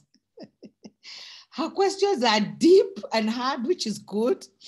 because she's gotten you to open up and to share things. And like Eric even said, you know me, I'm so glad. You know, we didn't have anyone to tell us anything. Watch our winging it. We were winging it in the wrong way. We were going in the wrong direction. And it's just encouraging for me to see young people here who we can learn. And that statement, winning, you can't compete. Winning in relationship is not about competition. It's so powerful because I don't even know how you want me to win, but one of the mistakes I made, I think, in my relationship is there was a lot of competition. I was like, okay, you think you can come home late? Let me show you. You have no idea. I will come home late. You'll be shocked. You think you can go and hang? God, I will show you I can go out even me. So it was always about competing, which is really foolish looking back. So I don't even know what the question was, but you can't compete. You see, first of all, even the way we started with identity is very important, because first you have to know who you are, because even trying to rob the world of who you are is a big problem already. Yeah, you are unique, so you can't be like somebody else. But I don't know why when we're growing up, when we're young, we want to be like other people. We can't be like other people. I'm me, I'm who I am, and you need to be who you are, so that you're whole and authentic, and then you show up. And then I guess in your world, there's so many filters, there's so much fakeness. It's just like, no, you should even go on a date without makeup, without it, just looking for that. Let us see who you really are, just so, because first we begin to compete. It's really crazy with ourselves. We compete with ourselves. Then we're competing with everyone else around us, just as individuals. Then now enter competition for marriage. We're crazy. No way. So I think that's one of the most Eric and Sandra have been absolutely amazing. They've said the most amazing things, which I know they mean from their heart. But competition is the worst thing ever. You will never win. There'll always be somebody who's more beautiful, because they're being born every minute. Let's say even it's about beauty. They haven't even been born. Some of them, they are still coming, So there'll always be people who, and I don't even know who taught us that, who are more beautiful. You are beautiful. The Bible says you are beautifully and wonderfully made. Yeah, so you are unique, you are beautiful in your own way. So you have to stop competition, stop comparing, because also comparison comes with competition. So you're competing, then you're comparing, then you're giving each other pressure, or you're giving your spouse pressure. It's too much. Even you're giving yourself pressure. You need to relax. You need to live life in your authentic self, in your authentic expression, but also with values, so that you're not going around annoying everyone. Or saying this is just the way I am. Being authentic in your expression, authentic in your values, but being comfortable in who you are and being comfortable in then how you relate. But vision is very important. So I think there were 1,000 questions there. Thank you. Thank you for the PhD questions. I think from each question, we can write a book, a free ebook on each question, Kate. That's what you need to do. But thank you so much, Apept, Angie, Sandra, and Eric. I think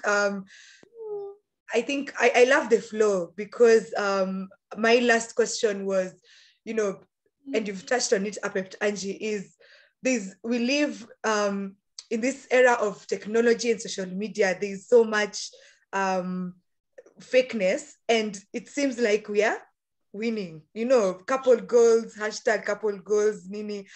But the truth is, they're not showing us, what is on the ground when they're arguing and all that. So I just wanted you to close off with, how does winning in this age of social media, how can we just be able to, win in terms of not looking at all these social media pressures, couple goals, but how can, what advice will you give us as young people?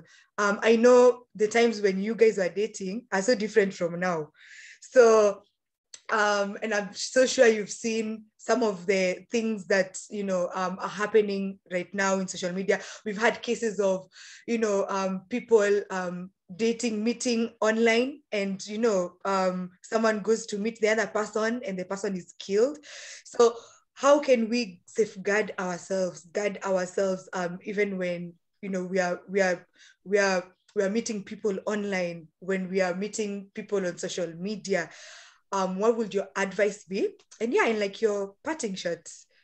So first of all, let me start so I give them time to respond. And then remember, there are 2 or 3 questions on the chat that they haven't answered yet. We have like 15 minutes, but they need to, I think, answer those questions so that we address our audience. But one of the things I'd say, because of social media and sometimes this online dating, which can be dangerous, I think it's happened a lot in the West as well. So I think one thing you have to tell somebody, we each need somebody to hold us accountable. So you need to say, this is where I'm going, and I'm going with this person. And even possible, I mean, I was amazed to see, I don't know why I remembered something I was watching, and they said, you know, you can be having a date here and the person, your friend, is sitting at another table, you know, so that you don't trust too much, you see, because I think sometimes there's this over trust. I think they've been very great relationships that have come out of online dating, because also that's the way people meet, you know. There's some communities and places that people live that there's no other way they're gonna meet. Yeah, that's the way they're gonna meet. So it's great testimonies have come out of that, but also they've been dangerous things. So just tell somebody, all this secrecy and shrouding everything in secrecy is not good. Just tell somebody, and even if possible, they could go with you, but sit somewhere different and just watch you, and then you can go home. And then there's something I wanted to share, but I don't know why it's, and then when I've seen some socialites, if I could call them that, or social media influencers, I've actually seen they're very careful about their social media, what they post. Some don't even follow each other, yet they are both very serious influencers. And then there's a limit to what they show and what they present on social media. I don't think you can present everything on social media, neither should you be, because now that comes to, are you competing? Are you comparing? Who are you trying to prove a point to? So even when you want to post something, I think you need to just sit about it, maybe even relax, wait for 2 or 3 days, and then keep asking yourself, do I need to post this? And even ask yourself the motive. Why am I posting this? What is the motivation behind this? I think that's very important. So that's what I would say. Oh, wow. Hi. Sandra, Eric, please. Sandra, you need an anointing service after this one. What? Sandra. So to be very fair, I'm jumping on to what Apostle Angie has said about, especially about why are you posting, you know? So and this goes to what Eric was saying about how we can be different about our values. So we both love God, we both have the same values, but for me, myself, I'm not big on social media. Our first social media was Facebook in the late 2000s. And now, I mean, I have an Instagram account and so on, but my personal thing has been, I don't post my life on social media, because a lot of people, and just to encourage you guys, it's not just young people who are living fake. Even people who are our age or older than us are living fake. You know the truth. You know the truth that what is going on. But somebody is just posting their, I don't know, it's that why. WHY is such an important question that you need to ask yourself. So for me, you know, I don't post because I'm living for the audience of one who's God and my spouse. So if my spouse is happy and we are in that, I don't have to show everybody how much fun I'm having. So I think what Apostle Angie has said is so spot on, that don't put everything of your life on social media. I think the danger has been that even people can find you and kill you. And I mean, because the world we live in has now become crazy. And don't believe everything you see. And because it's not a competition. Remember, we are not competing with other people. I've posted Philippians 2:6. That the competition, the exam that Sandra has is different from the exam Katie has, that the exam Apostle Angie has. So me, if I want to check myself, let me go to the word. Let me go to the person who made me. Let me not go to social media and start to scroll on Katie's feed to see Katie went for a date and me, I haven't gone on a date. And now create a domain from there. Yeah. So social media, like Apep has said, is a fantastic tool. You guys are living very exciting times, but it needs a lot of wisdom. And that is where I end it. But the why, in fact, I'll even post it. That why are you posting? that TikTok, why? Is it to help other people? Or is it to show the people who are saying that you're not cool, that now, look at me now. Yeah, see, I'm at Ole Sereni. You are at home eating ugali maziwa. Yeah. Oh, wow. Thank you so much, Sandra. Eric? Me, I can talk forever, but Keep it short. between Apostle Angie and Sandra, I think they've covered everything pertaining to social media. It's a great tool. It's a fantastic tool. You guys should use it as much as you can, but understand that it has its limitations, its problems. So keep what is private, and keep. I always wonder personally, why would I post a picture of me on a date? It doesn't make sense. If you're having a good time, then have your good time. You can post about it later, or for a reason. But are you posting it to boast?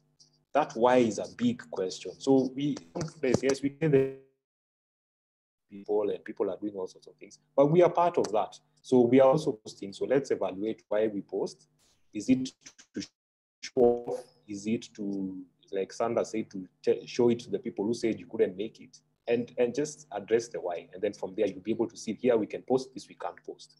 Even one simple example is that we stopped posting pictures of our children. And there's a time we used to post a lot, and we just one day deleted all the pictures, and we just don't do it at all. And there's a spiritual reason for that, and also there's just a common sense reason for that. Why should we show people our children? If you want to see them come to our home, they're here. And just be private. If you see a lot of some of the very successful influencers, they'll post about the content that they make, but they don't post you'll never see their home, you never see their car. Even look at someone like Yashinsky. Where does he live? What car does he drive? You will never see that. You'll not know, you don't see his personal life at all. And yet he's on social media. Just an example. I know there are many better examples, but they keep their private lives private, their content out there.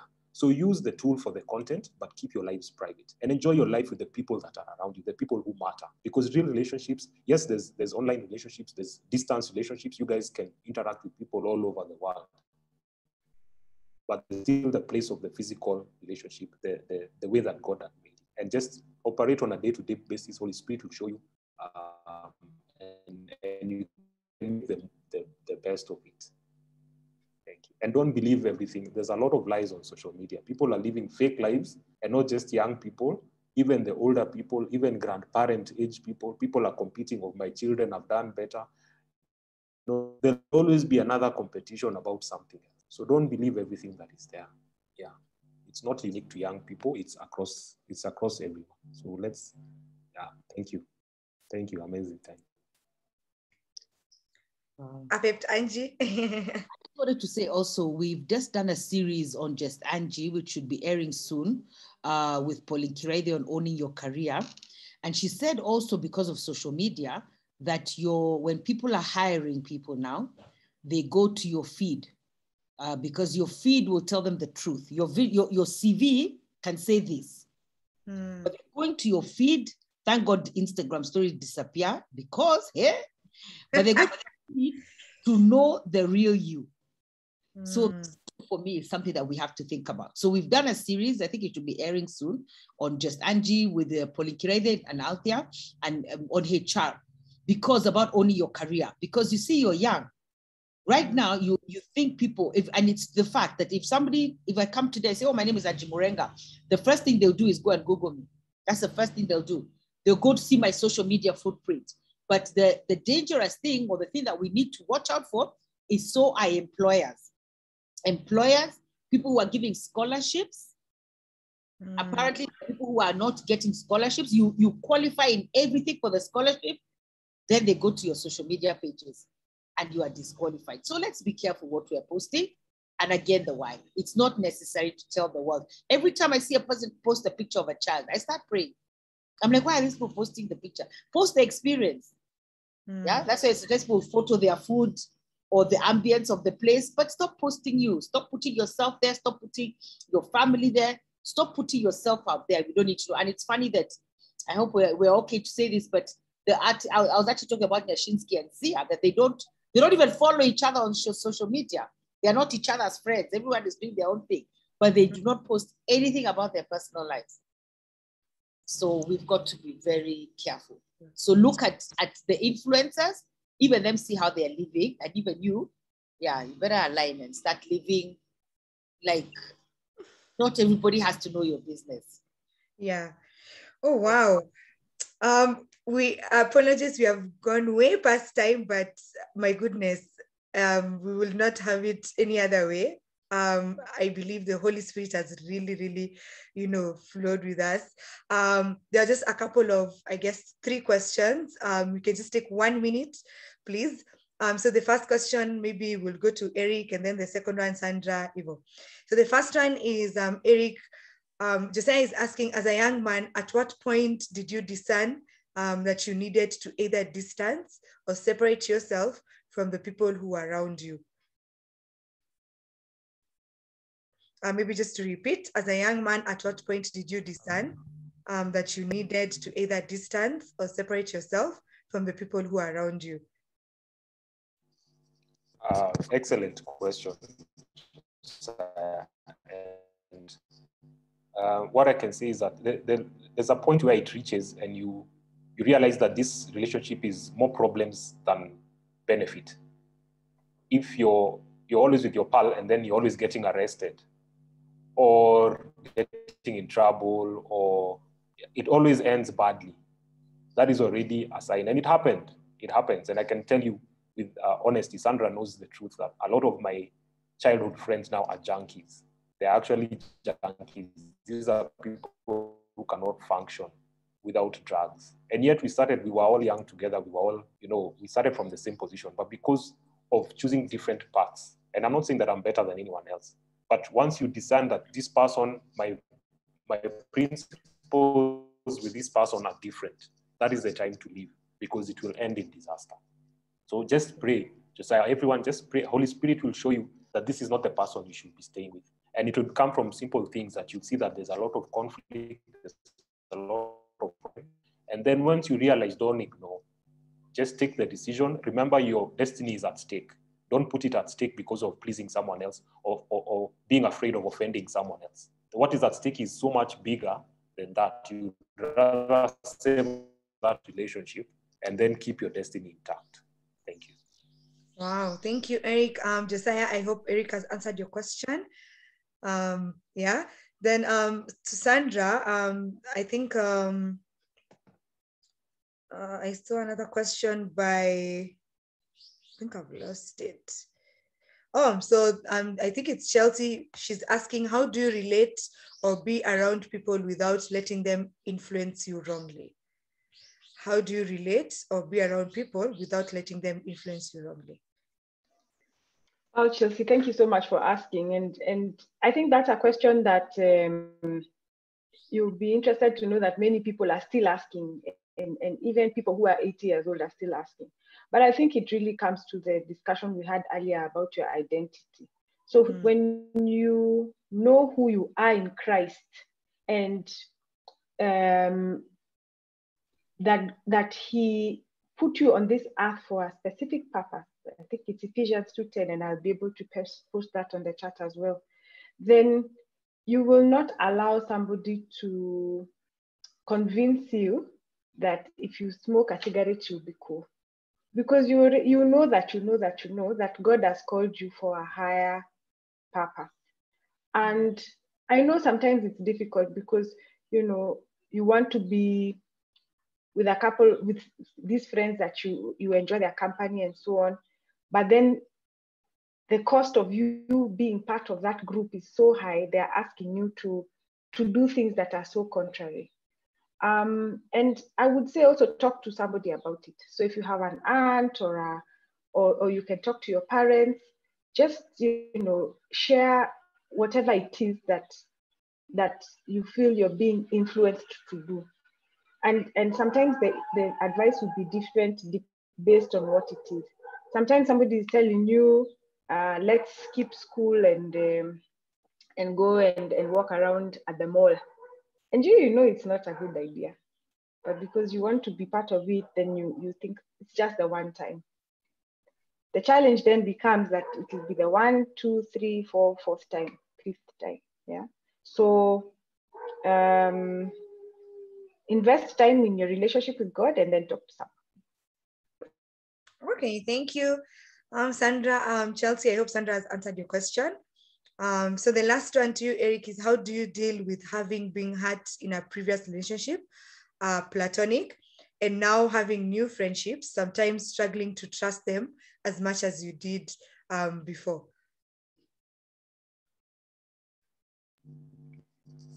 Okay, thank you for that question, Hannah. That is something that we all experience, and I think we even talked earlier that disappointment is part of life because we are all flawed. It's more painful when it comes from somebody who you trusted, from someone who you didn't expect it from, and that's why it feels more painful. But just be encouraged that there's healing in Jesus. There's healing in Christ. Jesus himself was rejected everywhere he went. He was celebrated in many places, but even in his own hometown, he was rejected. And I'm sure, being man, he must have also felt hurt. But there's also things like you mentioned now, you're in a relationship with someone. It was a platonic relationship.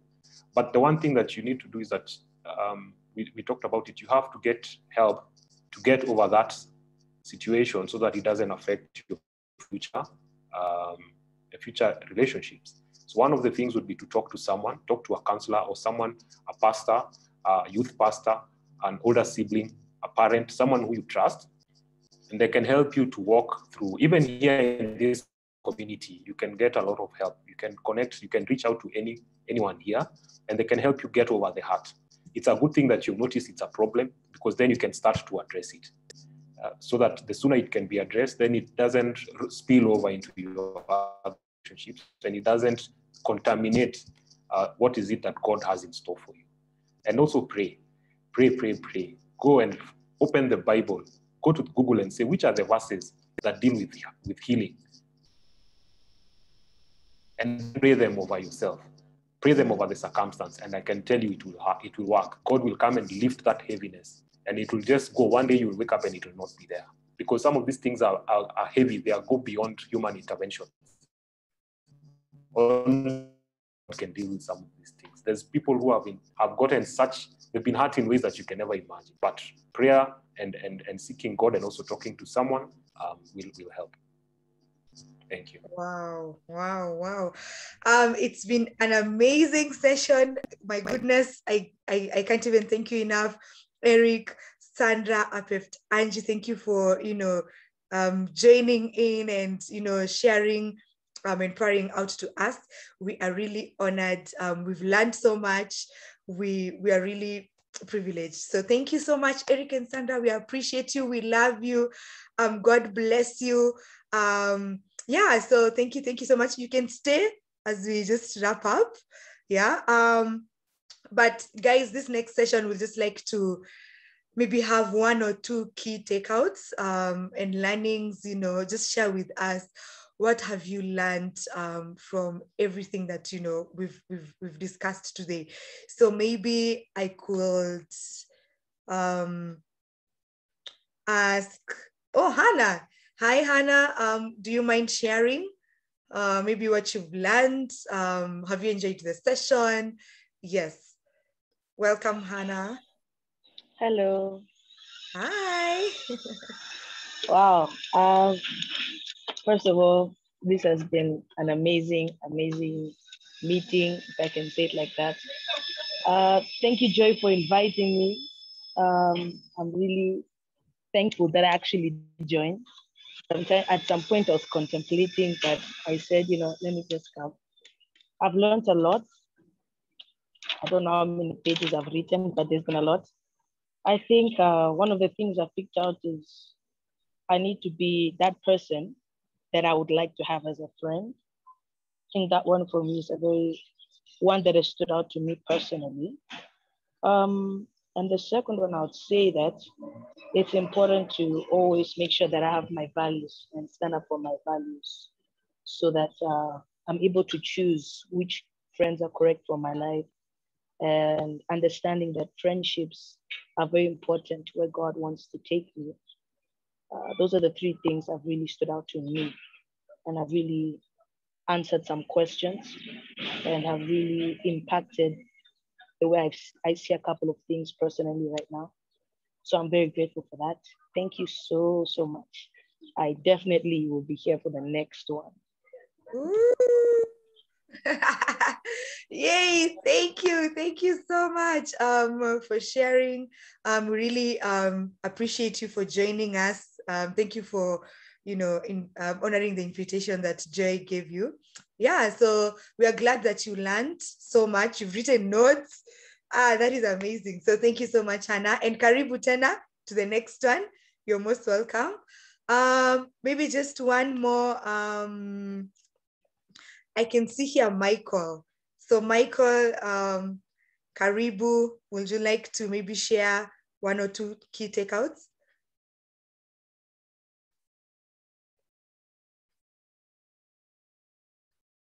Hi, Michael, representing the gentleman in the house. Are you able to speak?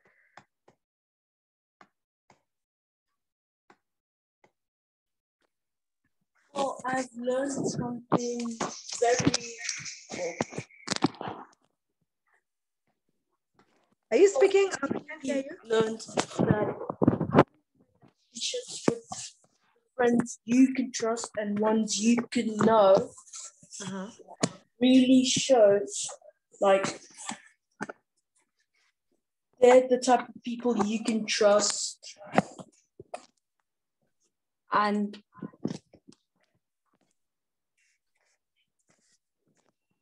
yeah, that's basically it. Oh, sorry, I think we didn't hear you clearly. Maybe you can write it on the chat section. All right. Okay. Thank you. Maybe just one more. I can see Chilande Kitui. Chilande, do you mind sharing maybe a few of your takeouts, please? I've learned that there's friends for a season, friends for a reason, and friends for a lifetime, and that you should be the type of friend you want. Oh, wow. That was so spot on and direct. That is a tweetable, tweetable quote. Friends for a season, friends for a reason, and friends for a lifetime. Thank you, Chilande.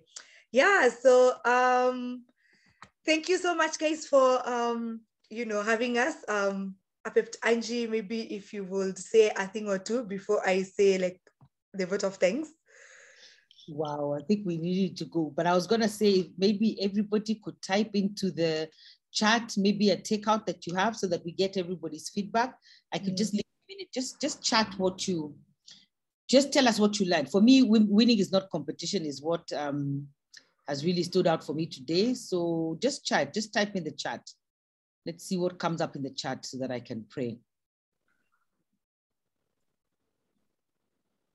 I think maybe I can share mine as people are writing. Okay.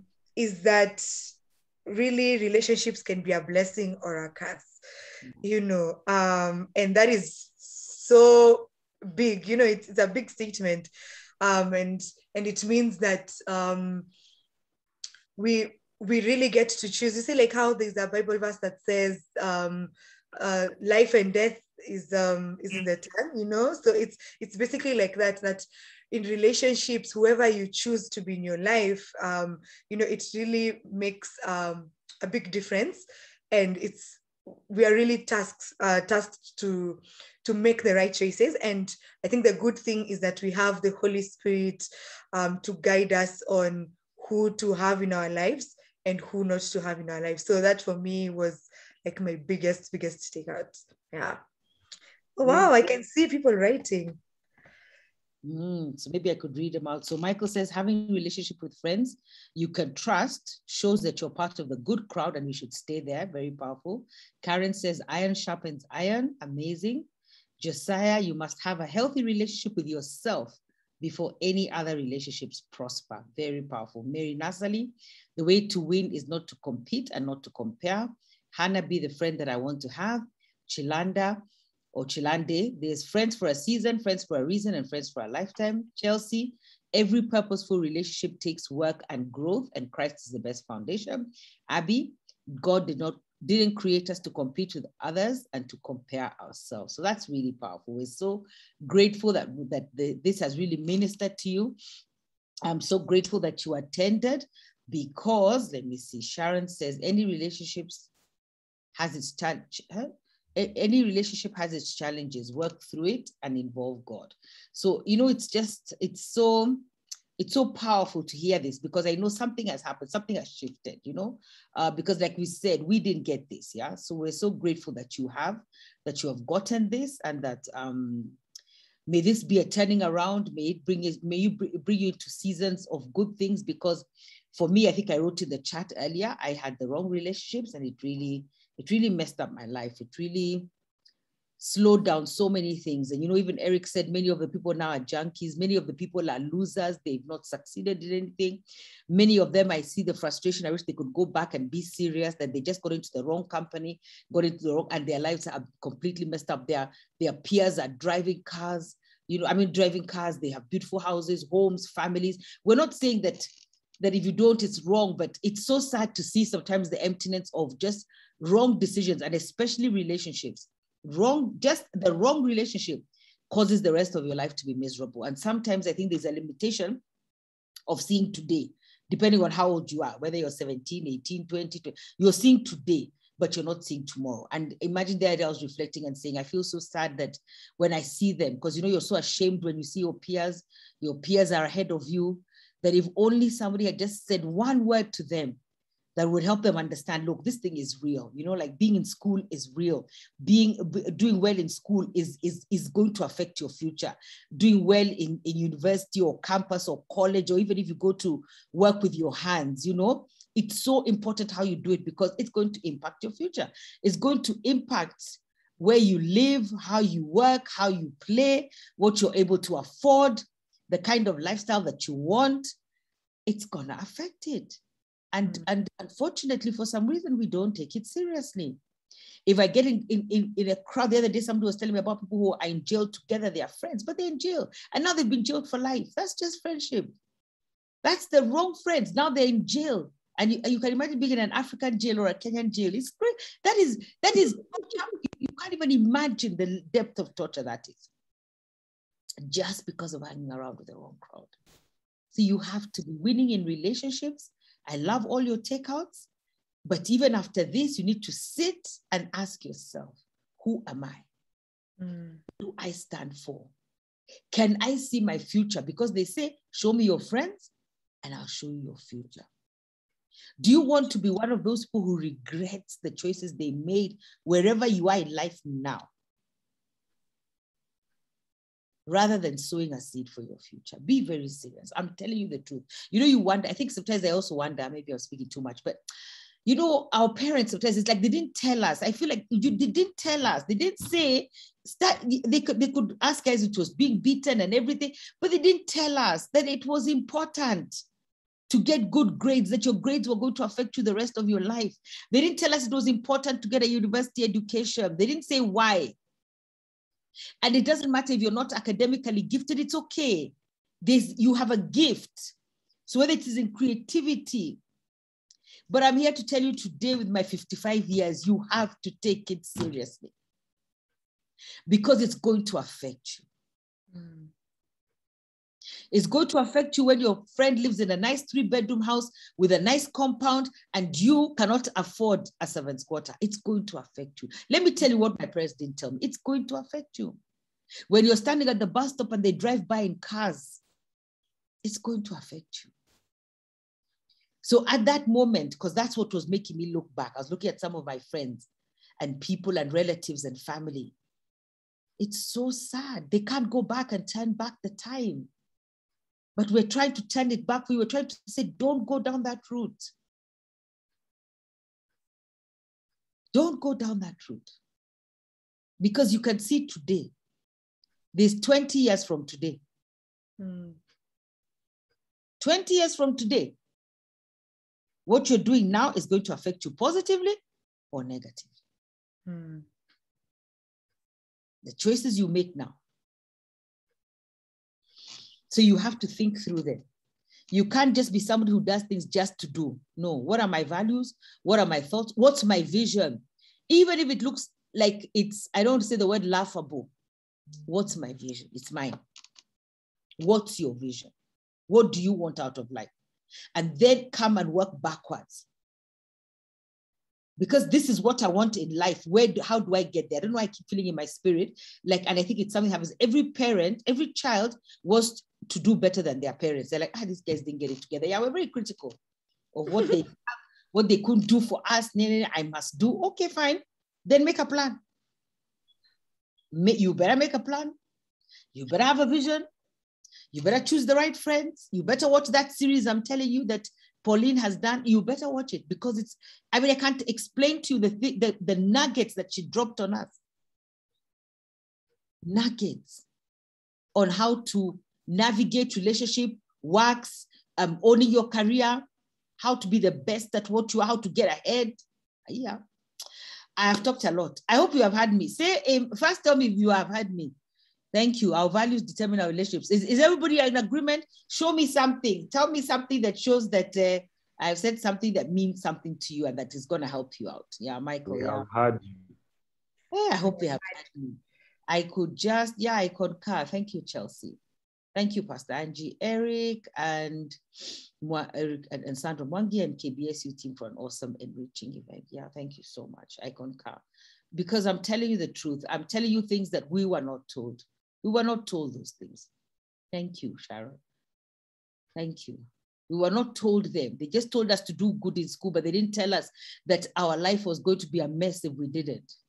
They didn't say that. It would have been more serious then. But I'm telling you to be extremely careful in what you do and be very deliberate in what you have and the opportunities that you have. So I don't know. Do you want to do the vote of thanks? Then I pray because we're keeping Yes. them for yes. Yeah. Okay. Wow. I can't even begin to express, my gratitude to, first of all, God. It wouldn't have been possible, without God giving us life, giving us an amazing platform. And so I just want to give glory and all the praise and honor to God, for really making this possible. And then thank you, Apept, Angie, my goodness. Thank you for believing in us. Thank you for believing in the vision that, was birthed through Aisha. And then now, we are continuing to execute it. Thank you for KBS platform. Thank you for PLF. Thank you so much because, you help us to execute this by really, do your thing. And really that's the challenge, but also that's how we grow. So thank you, Apept, Angie. We love you. We pray for you. And we pray that, that God continues to bless you all the more. Thank you to our amazing guests, Sandra and Eric. Wow. Yes, that one is for Shango and Vigelegele. God has really, really spoken through you. We've been challenged, we've been encouraged, we've been, I can say, we've learned so much. And I pray that God, from the same cup that you have poured out, that He continues to fill you guys up. May He continue to bless your family, your children, your marriage, that you may continue to win in your relationship and in your families and even in your friendships. So we love you guys and thank you for really coming through. And God bless you. Thank you to our amazing, I can say KBS Youth family, Kinya in absentia, Apostle George, just the entire team. Thank you for holding our hands. I know most of them are not here, but we thank them in absentia. We thank the entire Marketplace Ecclesia Accelerator for upholding us in prayer, interceding for us. And to you, our amazing guests, you are our guest of honors. So we thank you. It wouldn't have been possible this event to happen, but we thank you for joining us in the morning on a Saturday. We are really honored, and we pray that there's gonna be like amazing transformation in your relationships, in your lives, just in everything that you're gonna win. And we know that God, as we've really experienced God. And so thank you for joining us. Thank you, everyone. Thank you, Joy, my amazing partner. Yeah, Joy, thank you. Thank you for amazing emceeing. Thank you for, just doing this together. It's really amazing working with you, and I appreciate you. I love you, and God bless you. Yeah, so we are going to close up with a word of prayer. So, Angie, Karibu. Amen. Amen. And I'm so grateful for all the comments. Honestly, this is so good. I'm so grateful. Let's pray. Heavenly Father, I want to ask you that you bless us, bless the youth that are on this platform, bless the youth that will watch it on the YouTube and the Facebook pages of Kingdom Business Solutions. Thank you for us, even who are older, but we all needed this, Lord, in the name of Jesus Christ. Thank you for Eric and Sandra. They have delivered, Father. They have poured out. It was authentic. It was beautiful. Thank you for all our participants, Father. Please change our lives, transform our lives. There's a reason we came here today. And so, Lord, I pray that the trajectory of our lives would change, that we would make the right choices, make the right steps, even understand the why behind our decisions. I think there are many things that we are asked to do as youth, but we don't understand the why. But I think today has given us an understanding of the why, and the why is important. So I pray that you surround us with the right people, the right relationships, the right content to understand the seasons of relationships and to be ushered into all that God has ordained, and to understand that we are sowing a seed for our future with every action that we take. We ask you, Father, to help us, because without you, we cannot do it. Without the reliance of the Holy Spirit, we are not able to do it. So I ask that you order our steps. I pray that even you give us a time to sit down and to just imagine, who am I? Describe ourselves, write your bio, write your values, what do I value? What do I stand for? So that it helps us to navigate in the relationships of life, but the choices that we make and how we engage life. We honor you greatly and bless you greatly for the opportunity to be here. In Jesus' name we pray. Amen. Amen. Amen. Amen. Amen. Amen. Amen. Amen. And Amen. amen. Thank you guys for joining us. Thank you so much. And thank you for staying until the end. Oh my goodness. Yeah. Thank you. Oh, you have a gift. Thank you. Yeah. So guys, we have come to the end of the event today. I thank you all so much for joining. Yeah, so please stay tuned just wait for the information that will be sent out for the next KBS Youth event. I know what God has in store for us is amazing, and it's always explosive and all. And also, I don't know what God has for us, but I know what it is. What it is that He has for us is really great. So, guys, thank you and have a lovely day. Bye. Bye. Bye. Bye. Bye, everyone. Thank you for joining.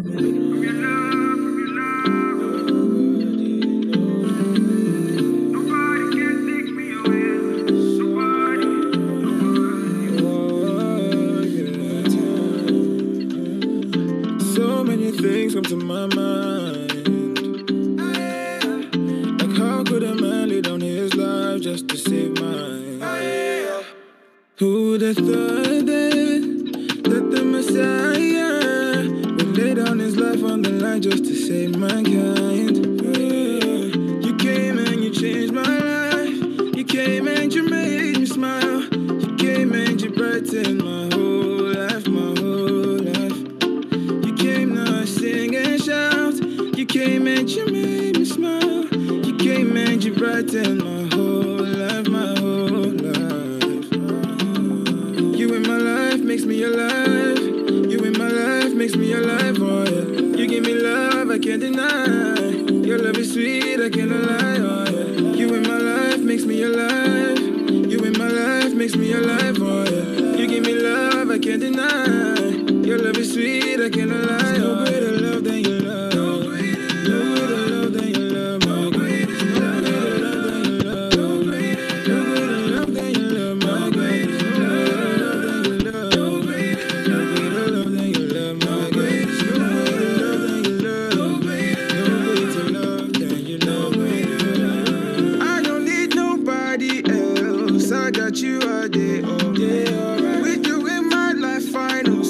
everything sweet like fire. Like you in my life makes me alive. You in my life makes me alive, oh yeah. You give me love, I can't deny. Your love is sweet, I cannot lie. You came and you changed my life. You came and you made me smile. You came and you brightened my whole life, my whole life. You came now, sing and shout. You came and you made me smile. You came and you brightened my whole life, my whole life. You in my life makes me alive. You in my life makes me alive, oh yeah. You give me love, I can't deny. Your love is sweet, I cannot lie, oh yeah. You in my life makes me alive. You in my life makes me alive, oh yeah. You give me love, I can't deny. Your love is sweet, I cannot lie, oh yeah.